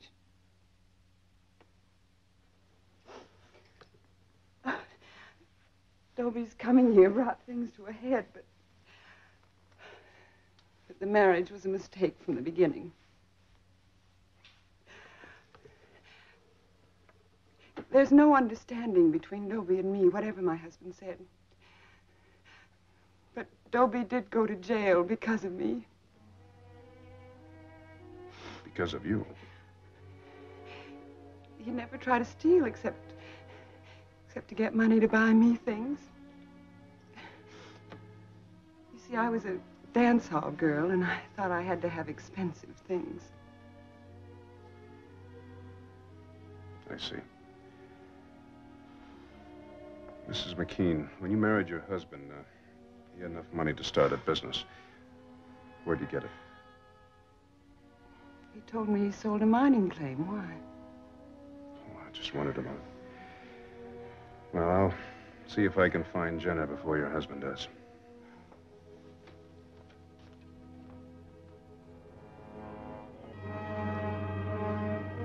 Jenner?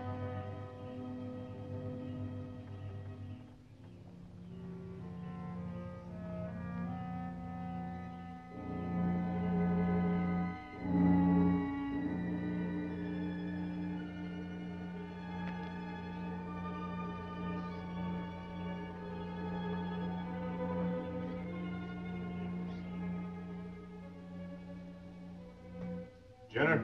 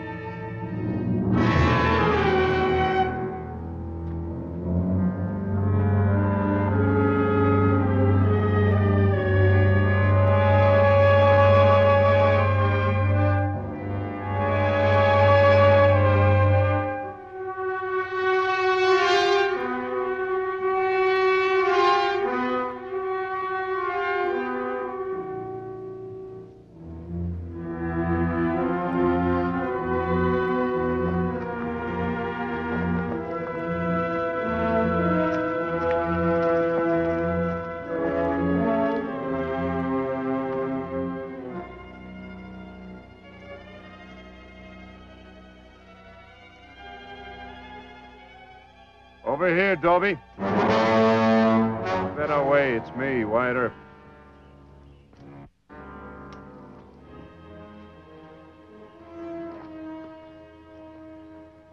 What are you doing out here, Marshal? Just came to call.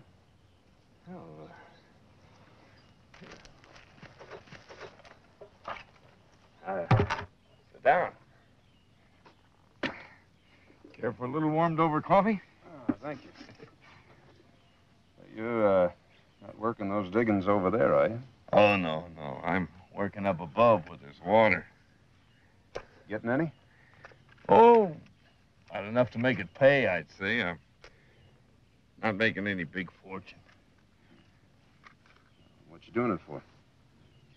Oh, it's better out here in the fresh air and sunlight. Working in a store someplace. Mr. Jenner, this is Apache country. Solitary man in these canyons, well, it isn't safe. Nobody'd care whether the Apaches got me or not. Well, if you're working up high because of the water, how come you're not camping up there? It's too closed in up there. I like it down here and where it's open and fresh air. Maybe you have another reason.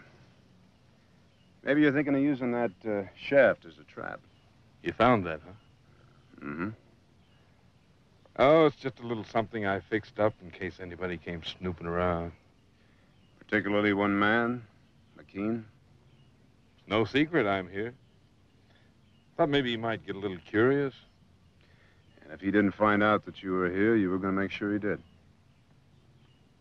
I think you got the wrong idea about me, Marshal. I don't want to kill McKean. I'd just like to give him a little taste of what it feels like to be in Yuma prison. Mr. Jenner, I came out here to ask you a question, to give you a message. Go ahead. The question is, what happened to that money you stole from the miner? They never found it. You swore that you didn't get it. But I think you know who did. It was McKean, wasn't it? He was your partner, and he was in on the whole thing, wasn't he? No answer? I had my day in court. I don't have to answer that question. Well, maybe you'll change your mind when I give you the message. Mrs. McKean left her husband, moved into a hotel. She asked me to warn you that her husband blames you for her leaving. He wants to kill you. Now, you want to answer my question? She left him. She's not happy with it? Never was. All right. You were right all along.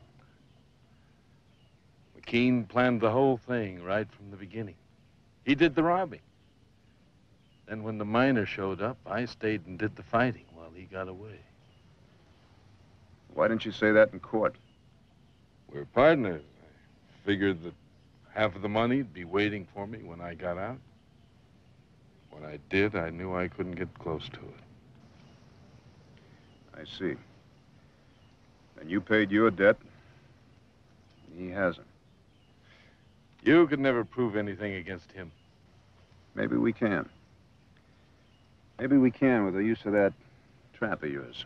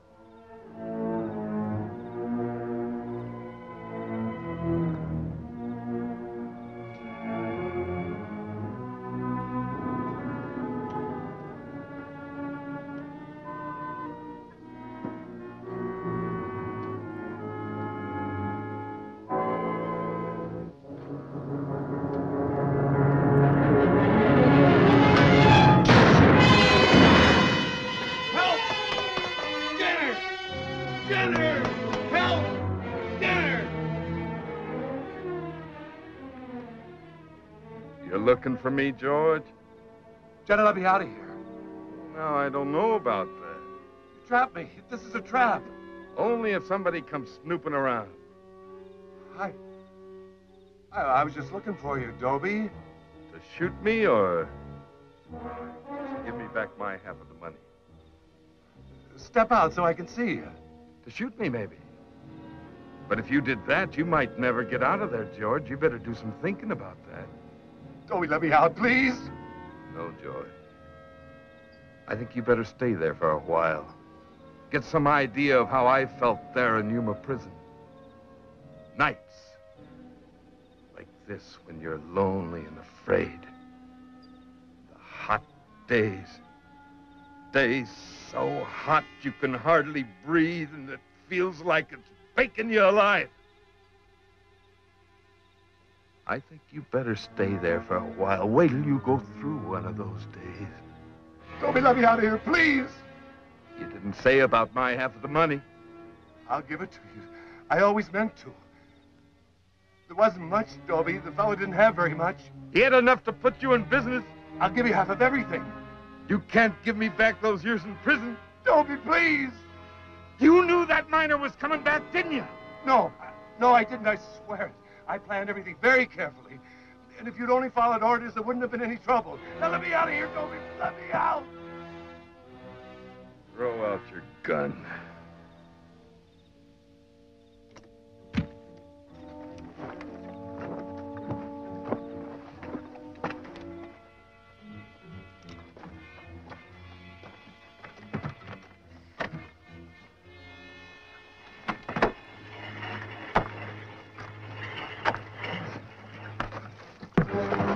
Now, you scum!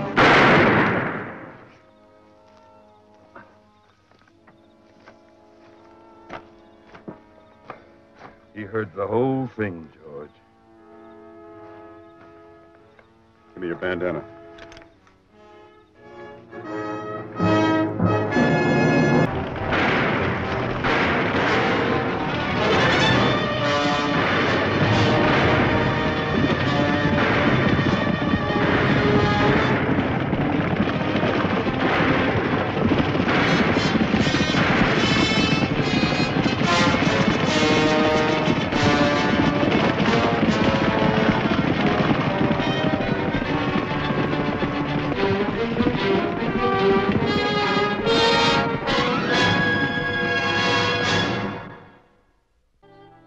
Dr. George Goodfellow was a Civil War surgeon and a leading citizen of Tombstone. Unfortunately for Wyatt, the doctor was a man of medicine first and a law enforcer second.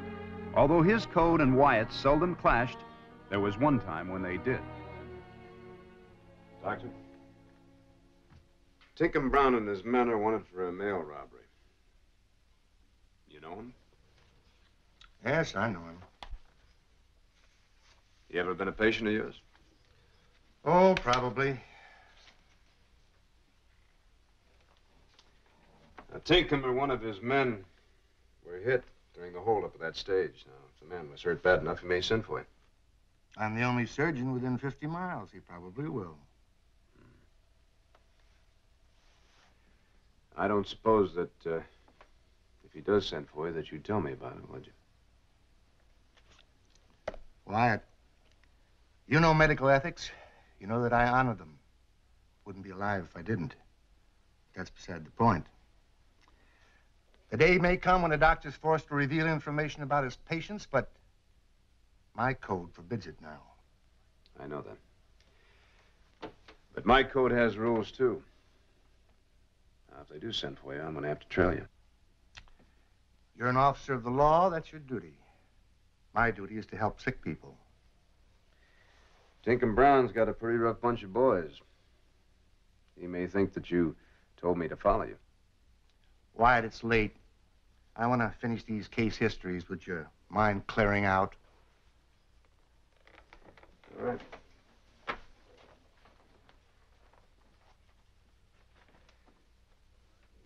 You, realize that you could be killed?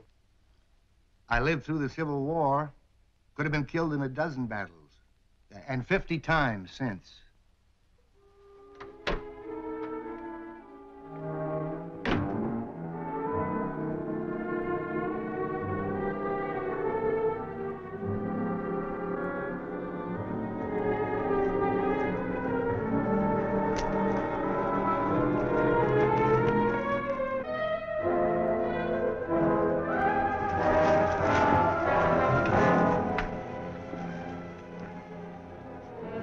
Doc's coming, boss.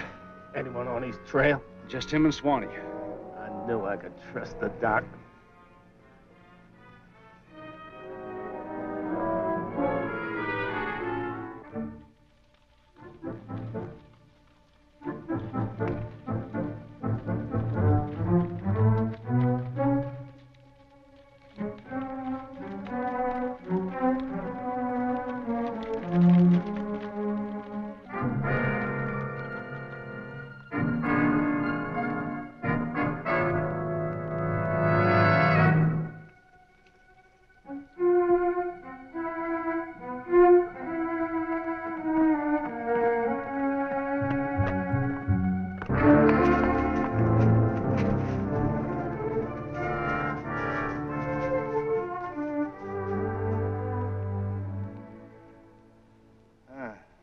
Don't hem around. Talk right out, Doc. The bullet went through your chest, lodged against your spine. All right. Take it out. I'm not that good a surgeon. You're the best there is, Doc. Nah, just talk. What do you know about surgery? From the paralysis in your legs, I'd say that the bullet's pressing on the spinal cord. If I go in there, one slip of the knife could kill you. Then there'd be a slip of the trigger, Doc. Put that thing away. Doc's my friend, Swanee. You know I got no choice, Doc. Man might as well be dead as paralyzed. Well, I've told you part of the truth. Now I'm going to tell you the rest of it. Wyatt Earp talked to me about you last night. I think he's followed me here. That John Law. That's all right, boss. We'll take care of him. You'll do nothing of the kind. Now, just a minute. I'm going to need Earp for this. If he's brought Holiday, I can use him, too. But the operating? They wouldn't help me, Doc. And they ain't gonna arrest us. It's your only hope. Now, it's my job to save your life. Earp doesn't want you dead. You'd be no use to him that way. Now, do you want me to talk to him? Or do you want to finish up like a dog with a broken back? You mean this one's on the house? No shooting on either side? That's what I mean. All right. See what you can do, Doc. You boys do what he tells you.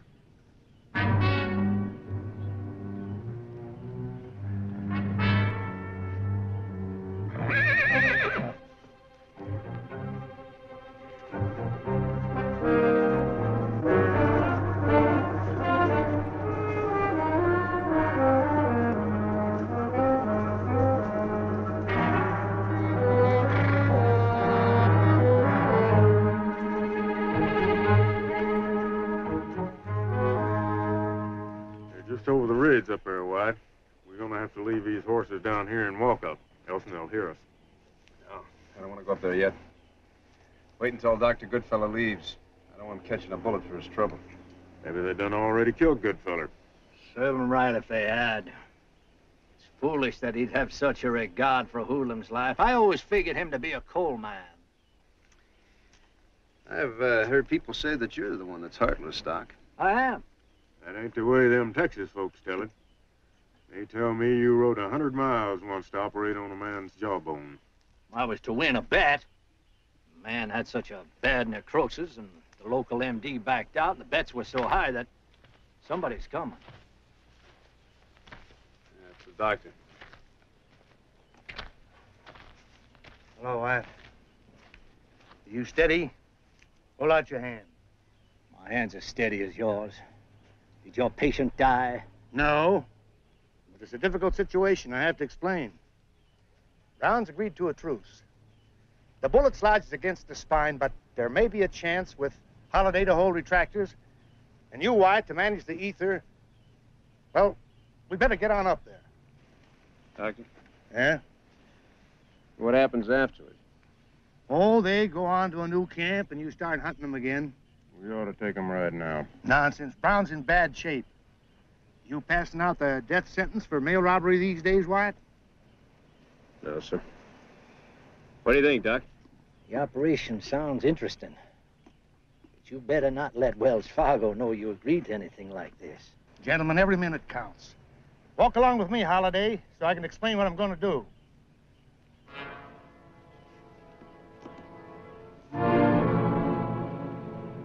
Come on.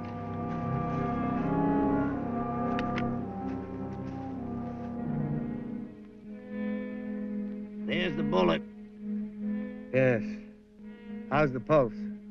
Pretty good. Well, we'll pull the slug.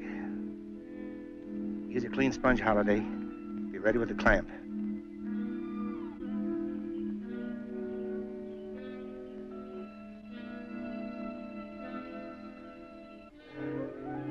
There it is.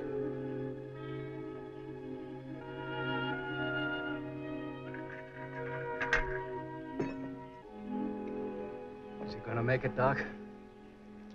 Can't tell for a couple of days. Keep him right where he is. Give him laudanum to keep him quiet. If he starts fever, send for me. What about Earp? The marshal agreed to a truce. He'll keep it. That's right.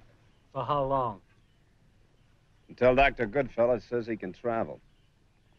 And if you boys don't come into Tombstone, I'm going to come after you again. You'll come in if you got any sense. Oh, quit the gab. Mr. Brown is my patient. After he recovers or dies, I have no further interest in the matter. It's up to him to decide, if he lives, whether or not he wants to remain a fugitive. You did a pretty good job, Holiday. I wish they'd let us take him up to the hospital so you can keep your eye on it. Oh, no. No, you Johnny Laws are going to push along. Holster that gun. I said I don't want him moved at all, not even to the hospital. I don't expect you to thank Marshal Earp for what he's done. But if there's any more of this behavior, I'll not see Brown again. Come along, Wyatt.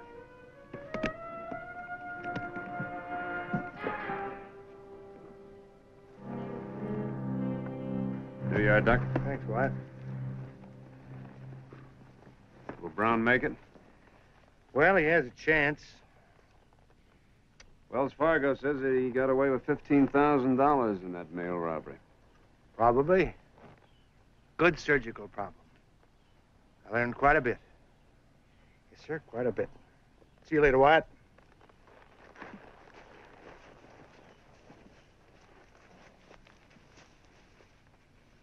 Wyatt, they ain't gonna stick with Tinkham. If it's me, I'd go back and get some more boys, come up here and smoke them out. I can't do that. Not yet. Gibbs, you got the soul of a bloodhound. While surgical history is being made, all you can think of is capturing those mail robbers. Hey, Doc. Is that operation that unusual? This good fella's a genius.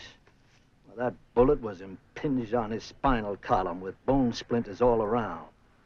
If Brown lives, Johns Hopkins should publish a paper on it. Huh. Well, a lot of good that'll do with Wyatt trying to explain this here to Wells Fargo. Let's stop jawing about it. Get back to town.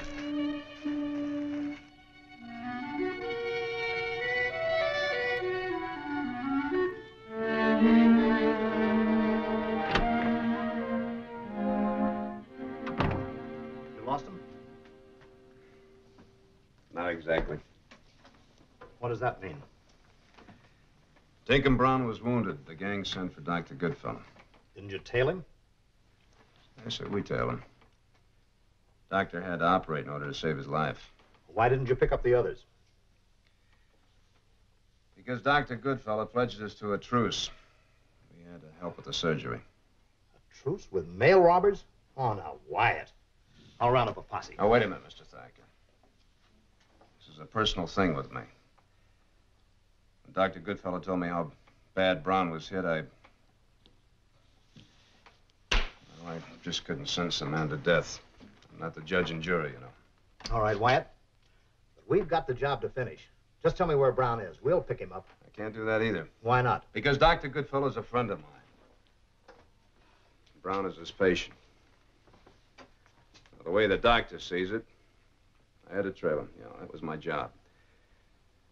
But I'd be violating his medical ethics if I sent a posse out there after Brown before he was well enough to travel. Medical ethics? Tinkham Brown is a hoodlum. Do you realize what San Francisco would do if I sent this report in? Look, I don't belong to Wells Fargo. You're a deputy United States Marshal. It was your duty. And I'll get Brown and his men, I promise you that. When? As soon as Dr. Goodfellow discharges him. A week or so. Does Dr. Goodfellow realize that he's risking his life fooling around with a bunch of outlaws? Yeah, he realizes it. He takes a chance in his life every time he goes out on the trail to help a sick cowboy. Are you keeping a guard on him? Day and night. All right, Wyatt. I won't report to San Francisco yet. Thank you. I'll see if I can get a bulletin from Doc. See you later.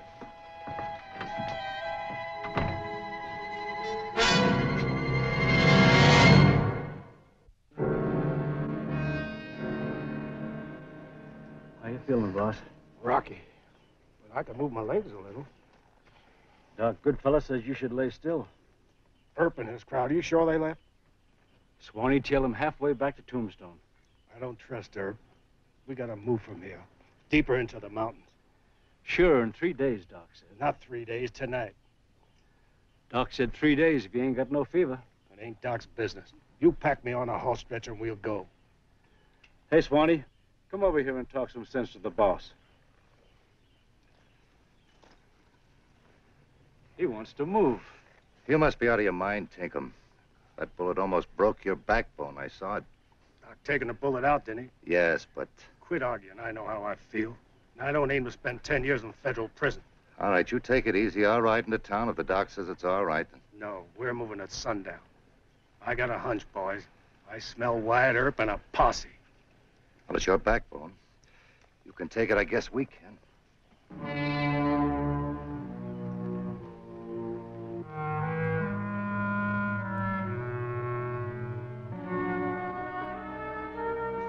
What? One of them Tinkham Brown men just come for Doc Goodfellow. Has the doc left yet? No, he's still got some patients to see. Where's the Tinkham man? Sitting on the front porch. All right, I'll try and sneak around the back way. Have a little talk with Dr. Goodfellow.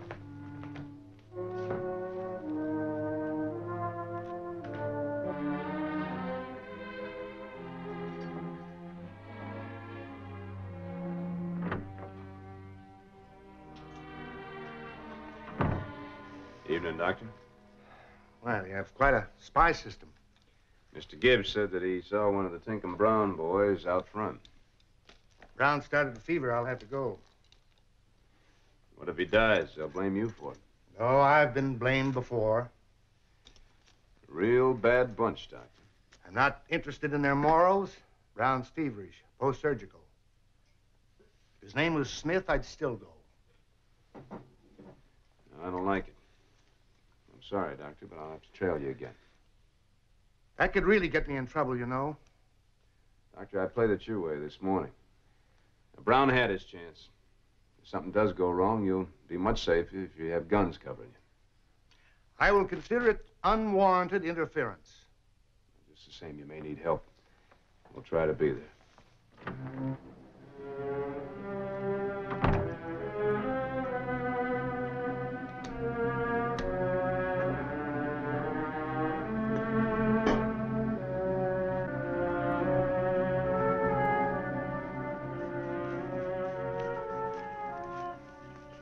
You move.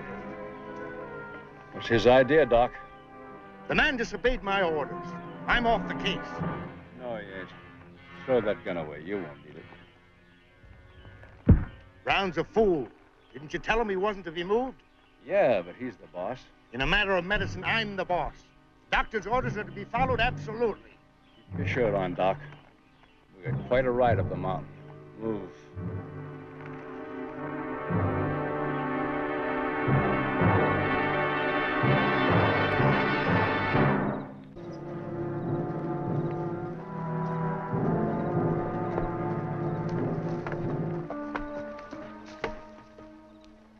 No light up there. Something wrong. You reckon they've moved Tinkham?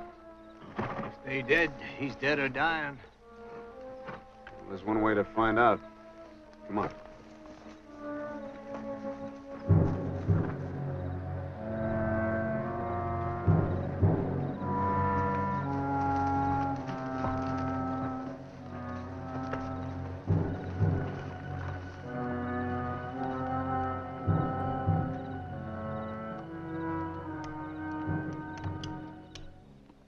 Dr. Goodfellow's gun.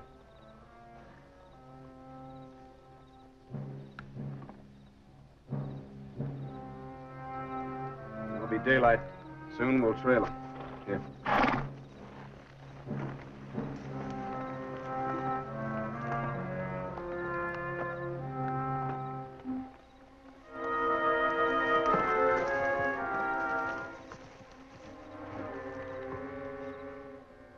My legs feel numb, Doc. Well, why shouldn't they?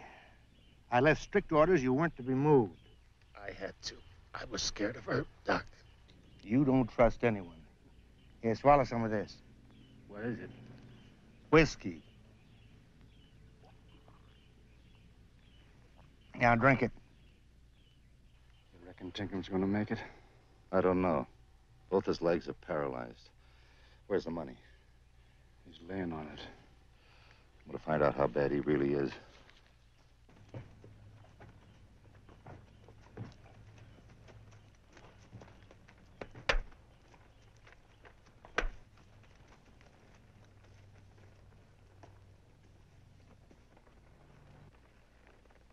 Looks like they circle around those rocks. One up there. Yeah. Cave country, what? Sometimes there's a back way in. Let's tie off. Bring that canteen.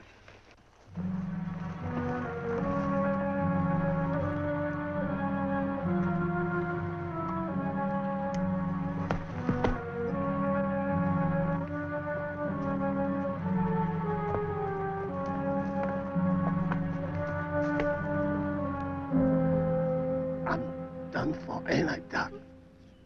Oh, I wouldn't say that. Have you lived for another 30 years?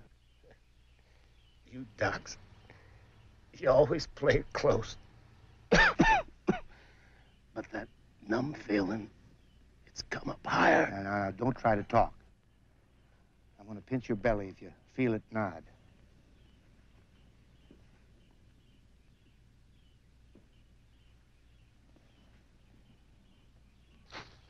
You tell the boys he ain't gonna pull through. We're getting out. Doc, my gun. Take it.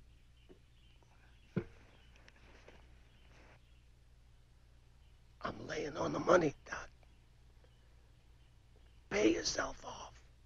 Thank you, no. Look, Doc, we know he ain't gonna make it. Now you stand back. Leave him alone!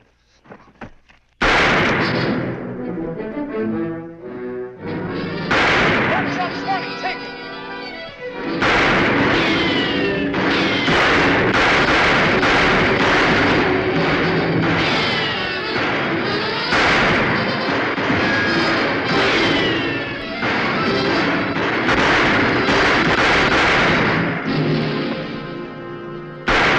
All right, Doc?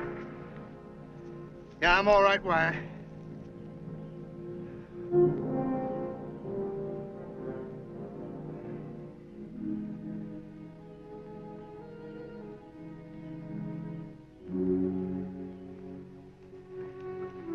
Swanee broke his spinal cord trying to get at the money. Where do you keep this money hidden? He was lying on it. Now, come on, Holiday. More work to do. What do you mean, work? Well, you didn't kill them all, did you? Bring the kit, will you, Holiday? All right.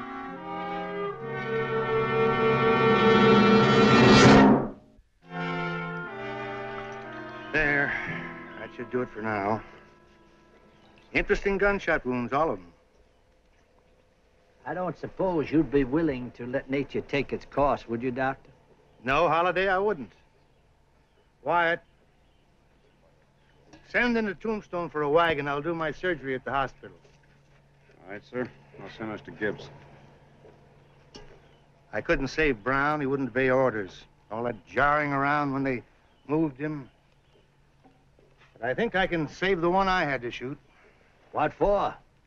So they can serve 10 years in prison? No, Holiday, for what I can learn. Now, there's another challenging case. 45 slug through the left lumbar. I managed to plug the points of entrance and exit just in time. Dr. Goodfellow? Yeah?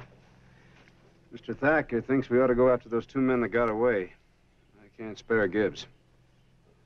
Can't spare? Wyatt, I've got 4 patients in need of surgery. What are 2 escaped hoodlums compared to getting these men hospitalized as soon as possible? Their lives ought to be your concern, and Thacker's, too. All right, I'll send Mr. Gibbs in after the wagon. Well, Doc, you better stay here in case Dr. Goodfellow needs you. You look like you can use some rest. Yes, Wyatt. I'm a mite tired. A mite tired. Marshal. Yes, sir? I suppose you think I handled the whole affair badly. No, sir, you did your job and I did mine. Next time, don't you count on help coming in the nick of time. I just may be on the wrong side of the mountain. But you do see my position, don't you? Dr. Goodfellow, nobody understands a surgeon except another surgeon. All the hoodlums dead and wounded aren't worth the life that you risked. But you'll go on risking it. And I wish you luck.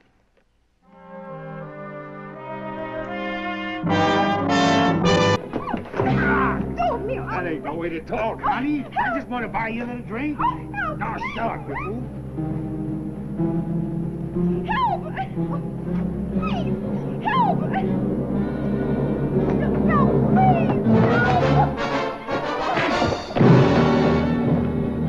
Don't get up.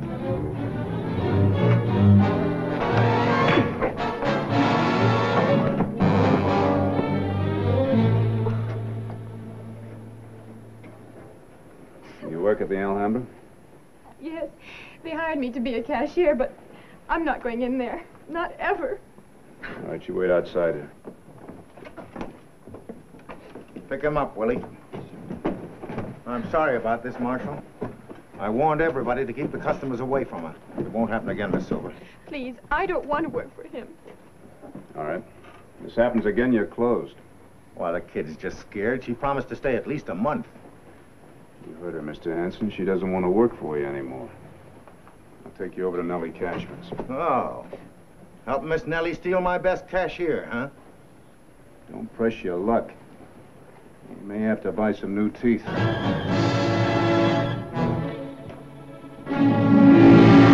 Often remarked that he was implacable when he faced bad men, but much too soft and trusting when it came to women.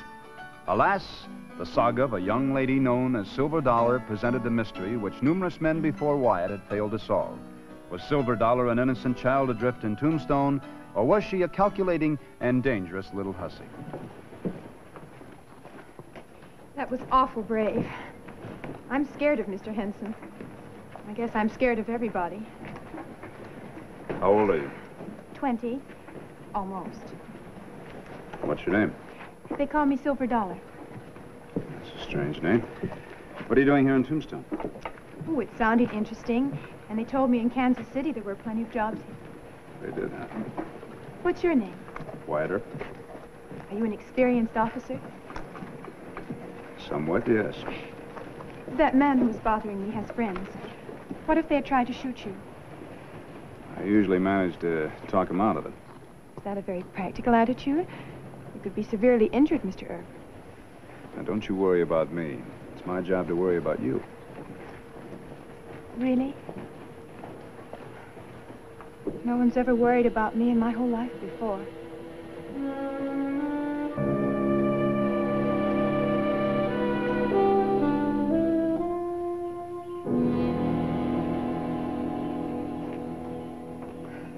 Well, everything's all right, I guess. Anyway, I put her to work helping Mr. Perkins in the office. Marshal Earp wants to know what I think of his charge, huh? Oh. All right, yes. Well, Silver Dollar's not much of a name to go on. Well, she's probably a runaway from someplace back east. She wouldn't even talk to you? Not yet. Well, she seems like a very nice girl. Mm-hmm. Let's hope so. But, Wyatt, I wouldn't do too much vouching for her, not yet. She's out of the Alhambra, and that's enough for now, isn't it? Of course it is. Thank you very much, Miss Nellie. Excuse me. Oh, he's all yours, Silver. I'll see you later, Wyatt. She's awful sweet. She's the best we got.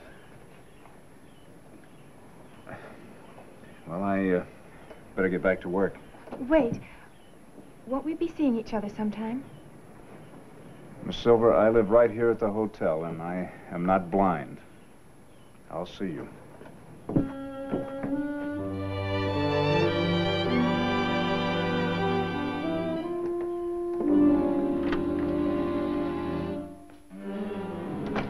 Where's Wyatt? Yeah, I reckon. Busy. He's busy rescuing an innocent, odd-looking girl from the cashier's cage at the Alhambra. Little lady known as Silver Dollar. You talking about that new one with the eyes like a heifer calf? Precisely. Oh. This could be love at first sight, Doc. I don't know what it is, but I do know it means trouble. Yeah. He already beat up a cattleman and threatened to knock out Dave Henson's teeth. That girl's a big asset to Dave. She's so innocent looking that all the customers want to marry her. Dad blasted. You know what she's done? She's done caught Wyatt on the first bounce from Miss Nellie. Oh, you don't approve? No, I don't approve at all. Me or Roscoe, either one don't approve. Shotgun, Doc? I want to send a telegram. Pinkerton Detectives, Kansas City. It's about a girl that calls herself Silver Dollar. Tell them to get this off as soon as possible. I sure will. Well, Doc, we was wrong. It ain't love.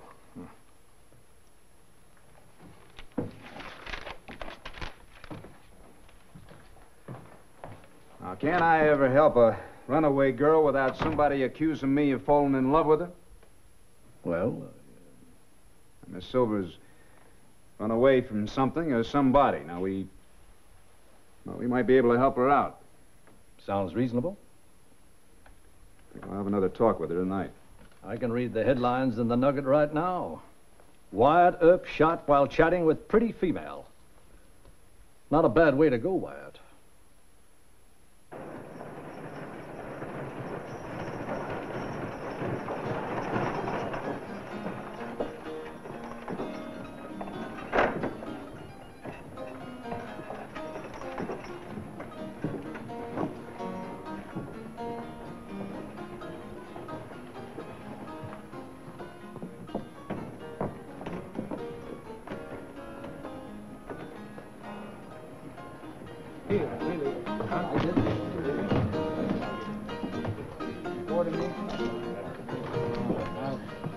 Excuse me, which is Mr. Henson?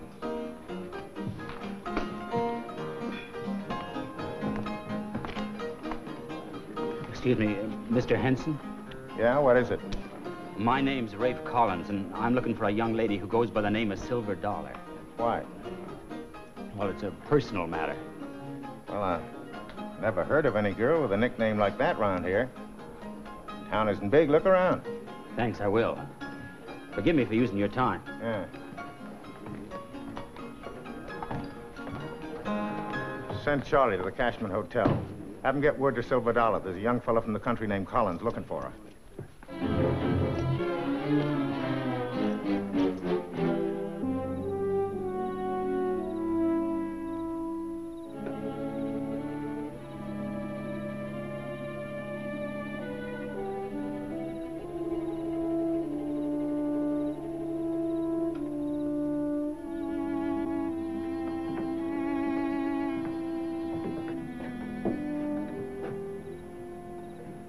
What are you doing here? Oh, we're out for a constitutional. I mean, this night air is too healthy for you. All right, you talk. Well, Doc says that Henson says that there girl packs a 41 Derringer. Well, that's nonsense. She doesn't know a Derringer from a horse pistol. She's just a poor, distracted kid. Why, she even thinks she'd be happy married to me.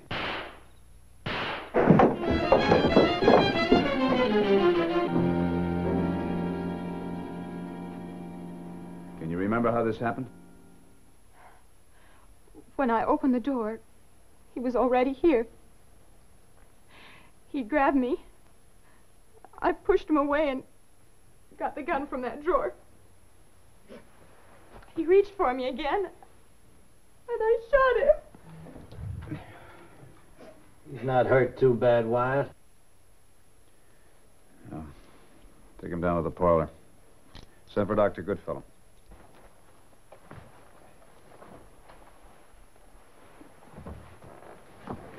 What happened?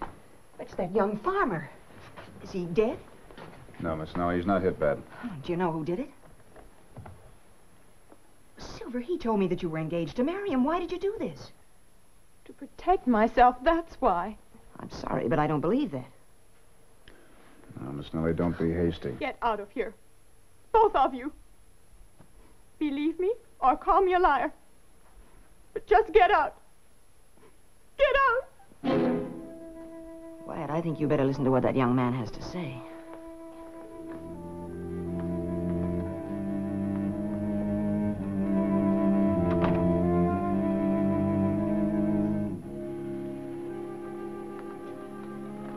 I gave her $1,500 to pay off her debts and buy clothes for the wedding. And then she up and ran out on me. What happened tonight? Well, I waited for her here at the hotel. Then I followed her upstairs. All I wanted was to ask her to marry me like she promised. In spite of the fact that she ran out on you once? Oh, yes, sir. I loved her. Were you rough on her? Oh, no, sir. She asked me to leave, and when I wanted to argue, she just up and shot me. Here's a splendid rib. Talk to him tomorrow, will you? Right. Just a busted rib, wasn't it? Mm-hmm. We'll arrest her for you, Wyatt. No, I'll arrest her. You go tell Mr. Henson. He'll probably want to put up bail.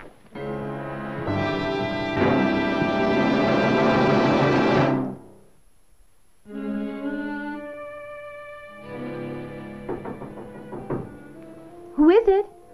Marshal. Just a minute, please.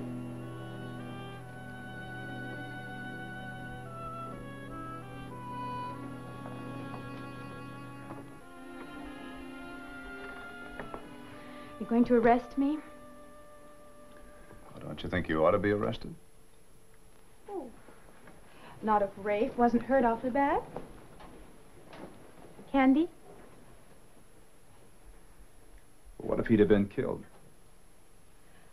Will I have to stand trial, too? Of course. Assault with a deadly weapon, at least.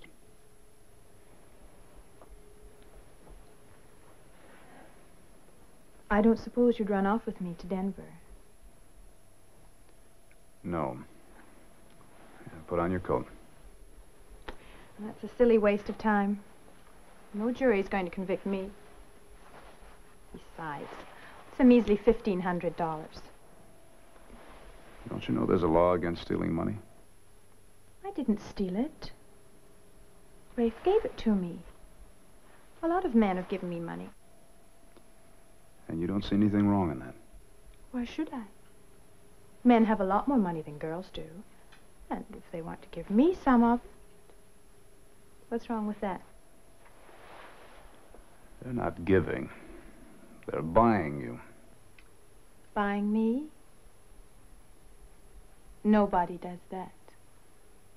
Oh, they may think so. I can't stop them from thinking.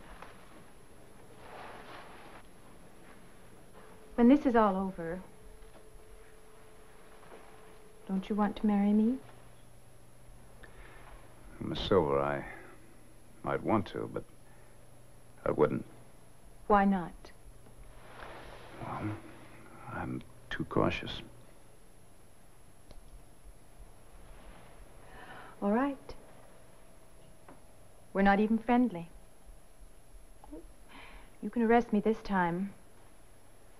But next time, I'll have to shoot you. Why don't you do that? Let's go on to the jail.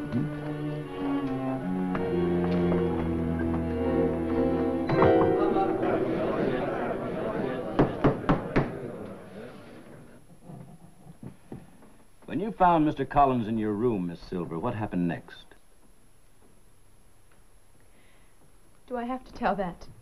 You're testifying in your own defense, Miss Silver. The court must advise you to answer. Well, Rafe grabbed me. And he wouldn't let loose. I broke away from him and back towards the bureau where I kept my gun. And then...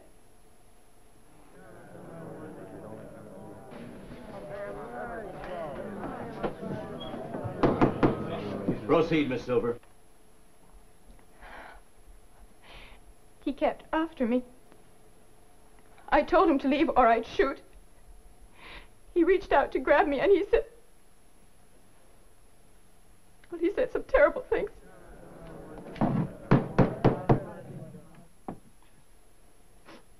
The next thing I knew, he was lying on the floor.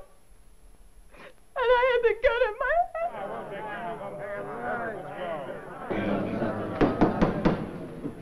Are there any further questions? Your Honor? Yes, Mr. Foreman. We've heard enough.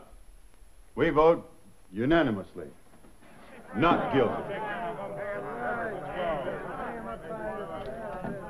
Case dismissed.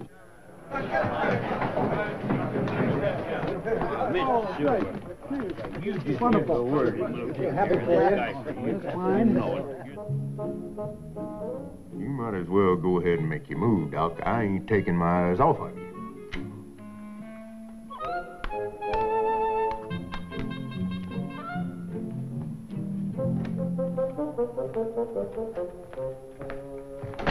Any answer from the Pinkertons? No, sir, nary a thing. I just come from the telegraph office. Did Silver get a gun back? Yeah. Judge Spicer released it to her. I took her cartridges, though. She can buy more. Yeah, I know it. I'm going over to Spangenberg's gun shop pretty soon. Don't waste your time, Wyatt. That woman is a man killer. I'm afraid she is. She said that she was going to shoot me if I tried to arrest her again. Oh, she wouldn't do nothing like that. Well, I'm not going to take the chance. She went back to work at the Alhambra. Henson doubled her wages. That won't be enough. Takes a lot of gold to take the tarnish off a silver dollar. If she starts any trouble, Gibbs and I will arrest her. No. I've got to find out. There's a box of 41 dummies here someplace. Right here in this drawer, Will. Can you trust Spangenberg to sell her the blank cartridges? Well, I can trust him, but I don't know if Silver's going to fall for it. You tell the telegraph agent to repeat that query to the Pinkertons. Tell them that a prompt reply is urgent. Yes, sir. What do you think, Doc? I think that Deacon Earp is a lot closer to his grave than he's willing to admit. That girl took my wallet. I had it right here. And after I danced with her and had a few drinks, it was gone. You accusing Silver Dollar? Yes, I am. You hear that, boys?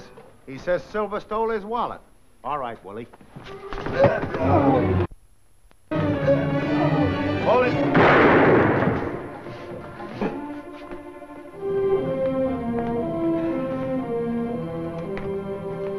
Oh, wait.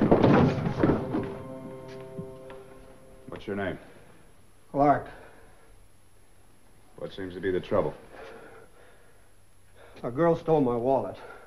I had close to $5,000 in it. Silver Dollar? Here. Where's her room? None of your business, sir. I warned you once before. Now let's go take a look at her room.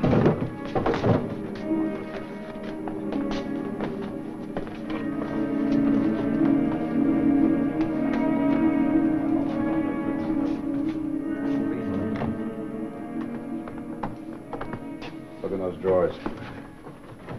You can't do it, Earp. You have no right to make a search. Mr. Clark? Is this yours? Yes, sir. It sure is, Marshal. Well, this don't prove nothing. You just saw at her because she wouldn't marry you. Maybe you're even trying to frame her. You keep on talking, you're going to lose some teeth yet. Count the money. What are you doing here? This is my room. You stole this man's money. That? I never saw it before. Herb planted it here, honey. You two gentlemen leave. I'd like to talk to Miss Silver alone.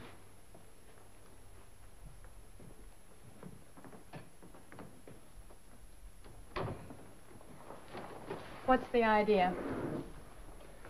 I just want to give you another chance to tell the truth. I don't need another chance. I'm doing all right. Don't you realize that stealing that much money is a felony? That you could go to jail for a long time? You have to arrest me first. Remember what I told you? Yeah? You said you'd shoot me. Get out.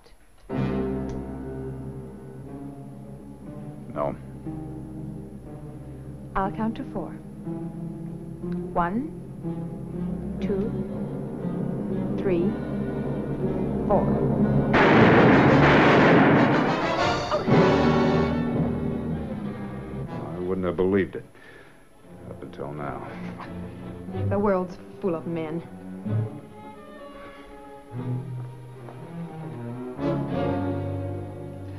Am I to understand, Mr. Clark, that you gave the wallet to Miss Silver? Yes, sir. That's right.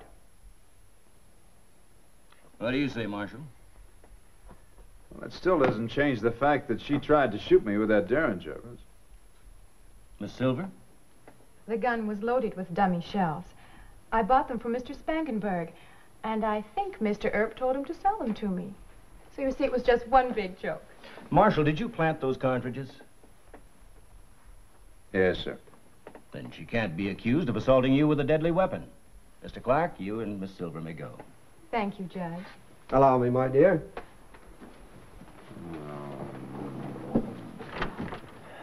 Well, of course, he changed his story. But if the Derringer had live bullets in it, you might have been killed. Yes, sir.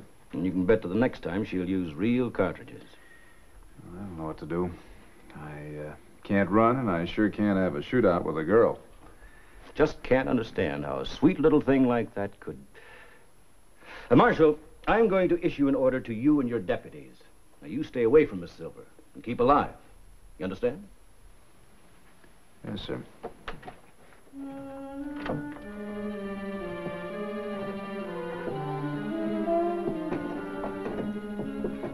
You grab Sonny Boy, and I'll take Silver Dollar. We'll cut through the alley. You'll feel better when you've made up your mind. Oh, will I? Yeah. Take it up now. Say you'll marry me. I've always dreamed of living in Denver or San Francisco. Good places to visit, hon, but San Antonio's right lively. Oh, What is this? turn me loose. Carrying a concealed weapon. How naughty of you. I'm surprised, Silver Dollar. Real live cartridges, too. This is outrageous. I'll vouch for her. Vouching for her won't be enough, Sonny. You'll have to get a lawyer. I'll get one. The best in town.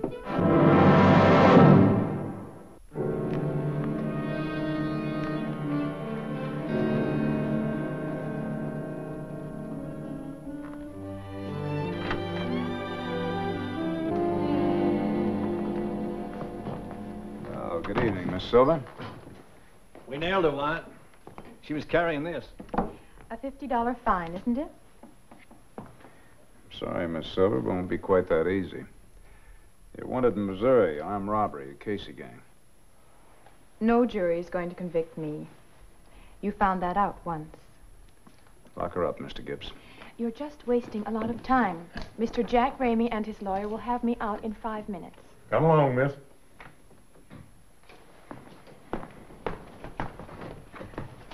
You know, I think I'll marry Jack. He's a nice, rich boy. Armed robbery. The Pinkertons haven't done justice to our girl. It's a horrible photo. And what's this? Silver Dollar's real name is Bridget Casey?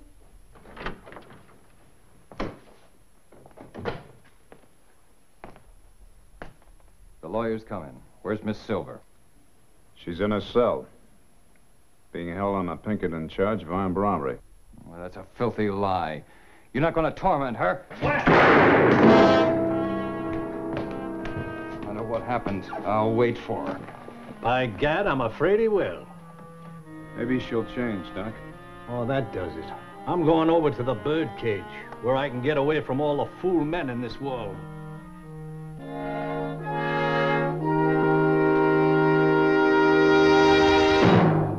Well, he cleaned up the country, the old Wild West country. He made law and order prevail. And none can deny it, the legend of Wyatt forever will live on the trail. Oh, Wyatt Earp, brave, courageous, and bold. Long live his fame, and long live his glory, and long may his story be told.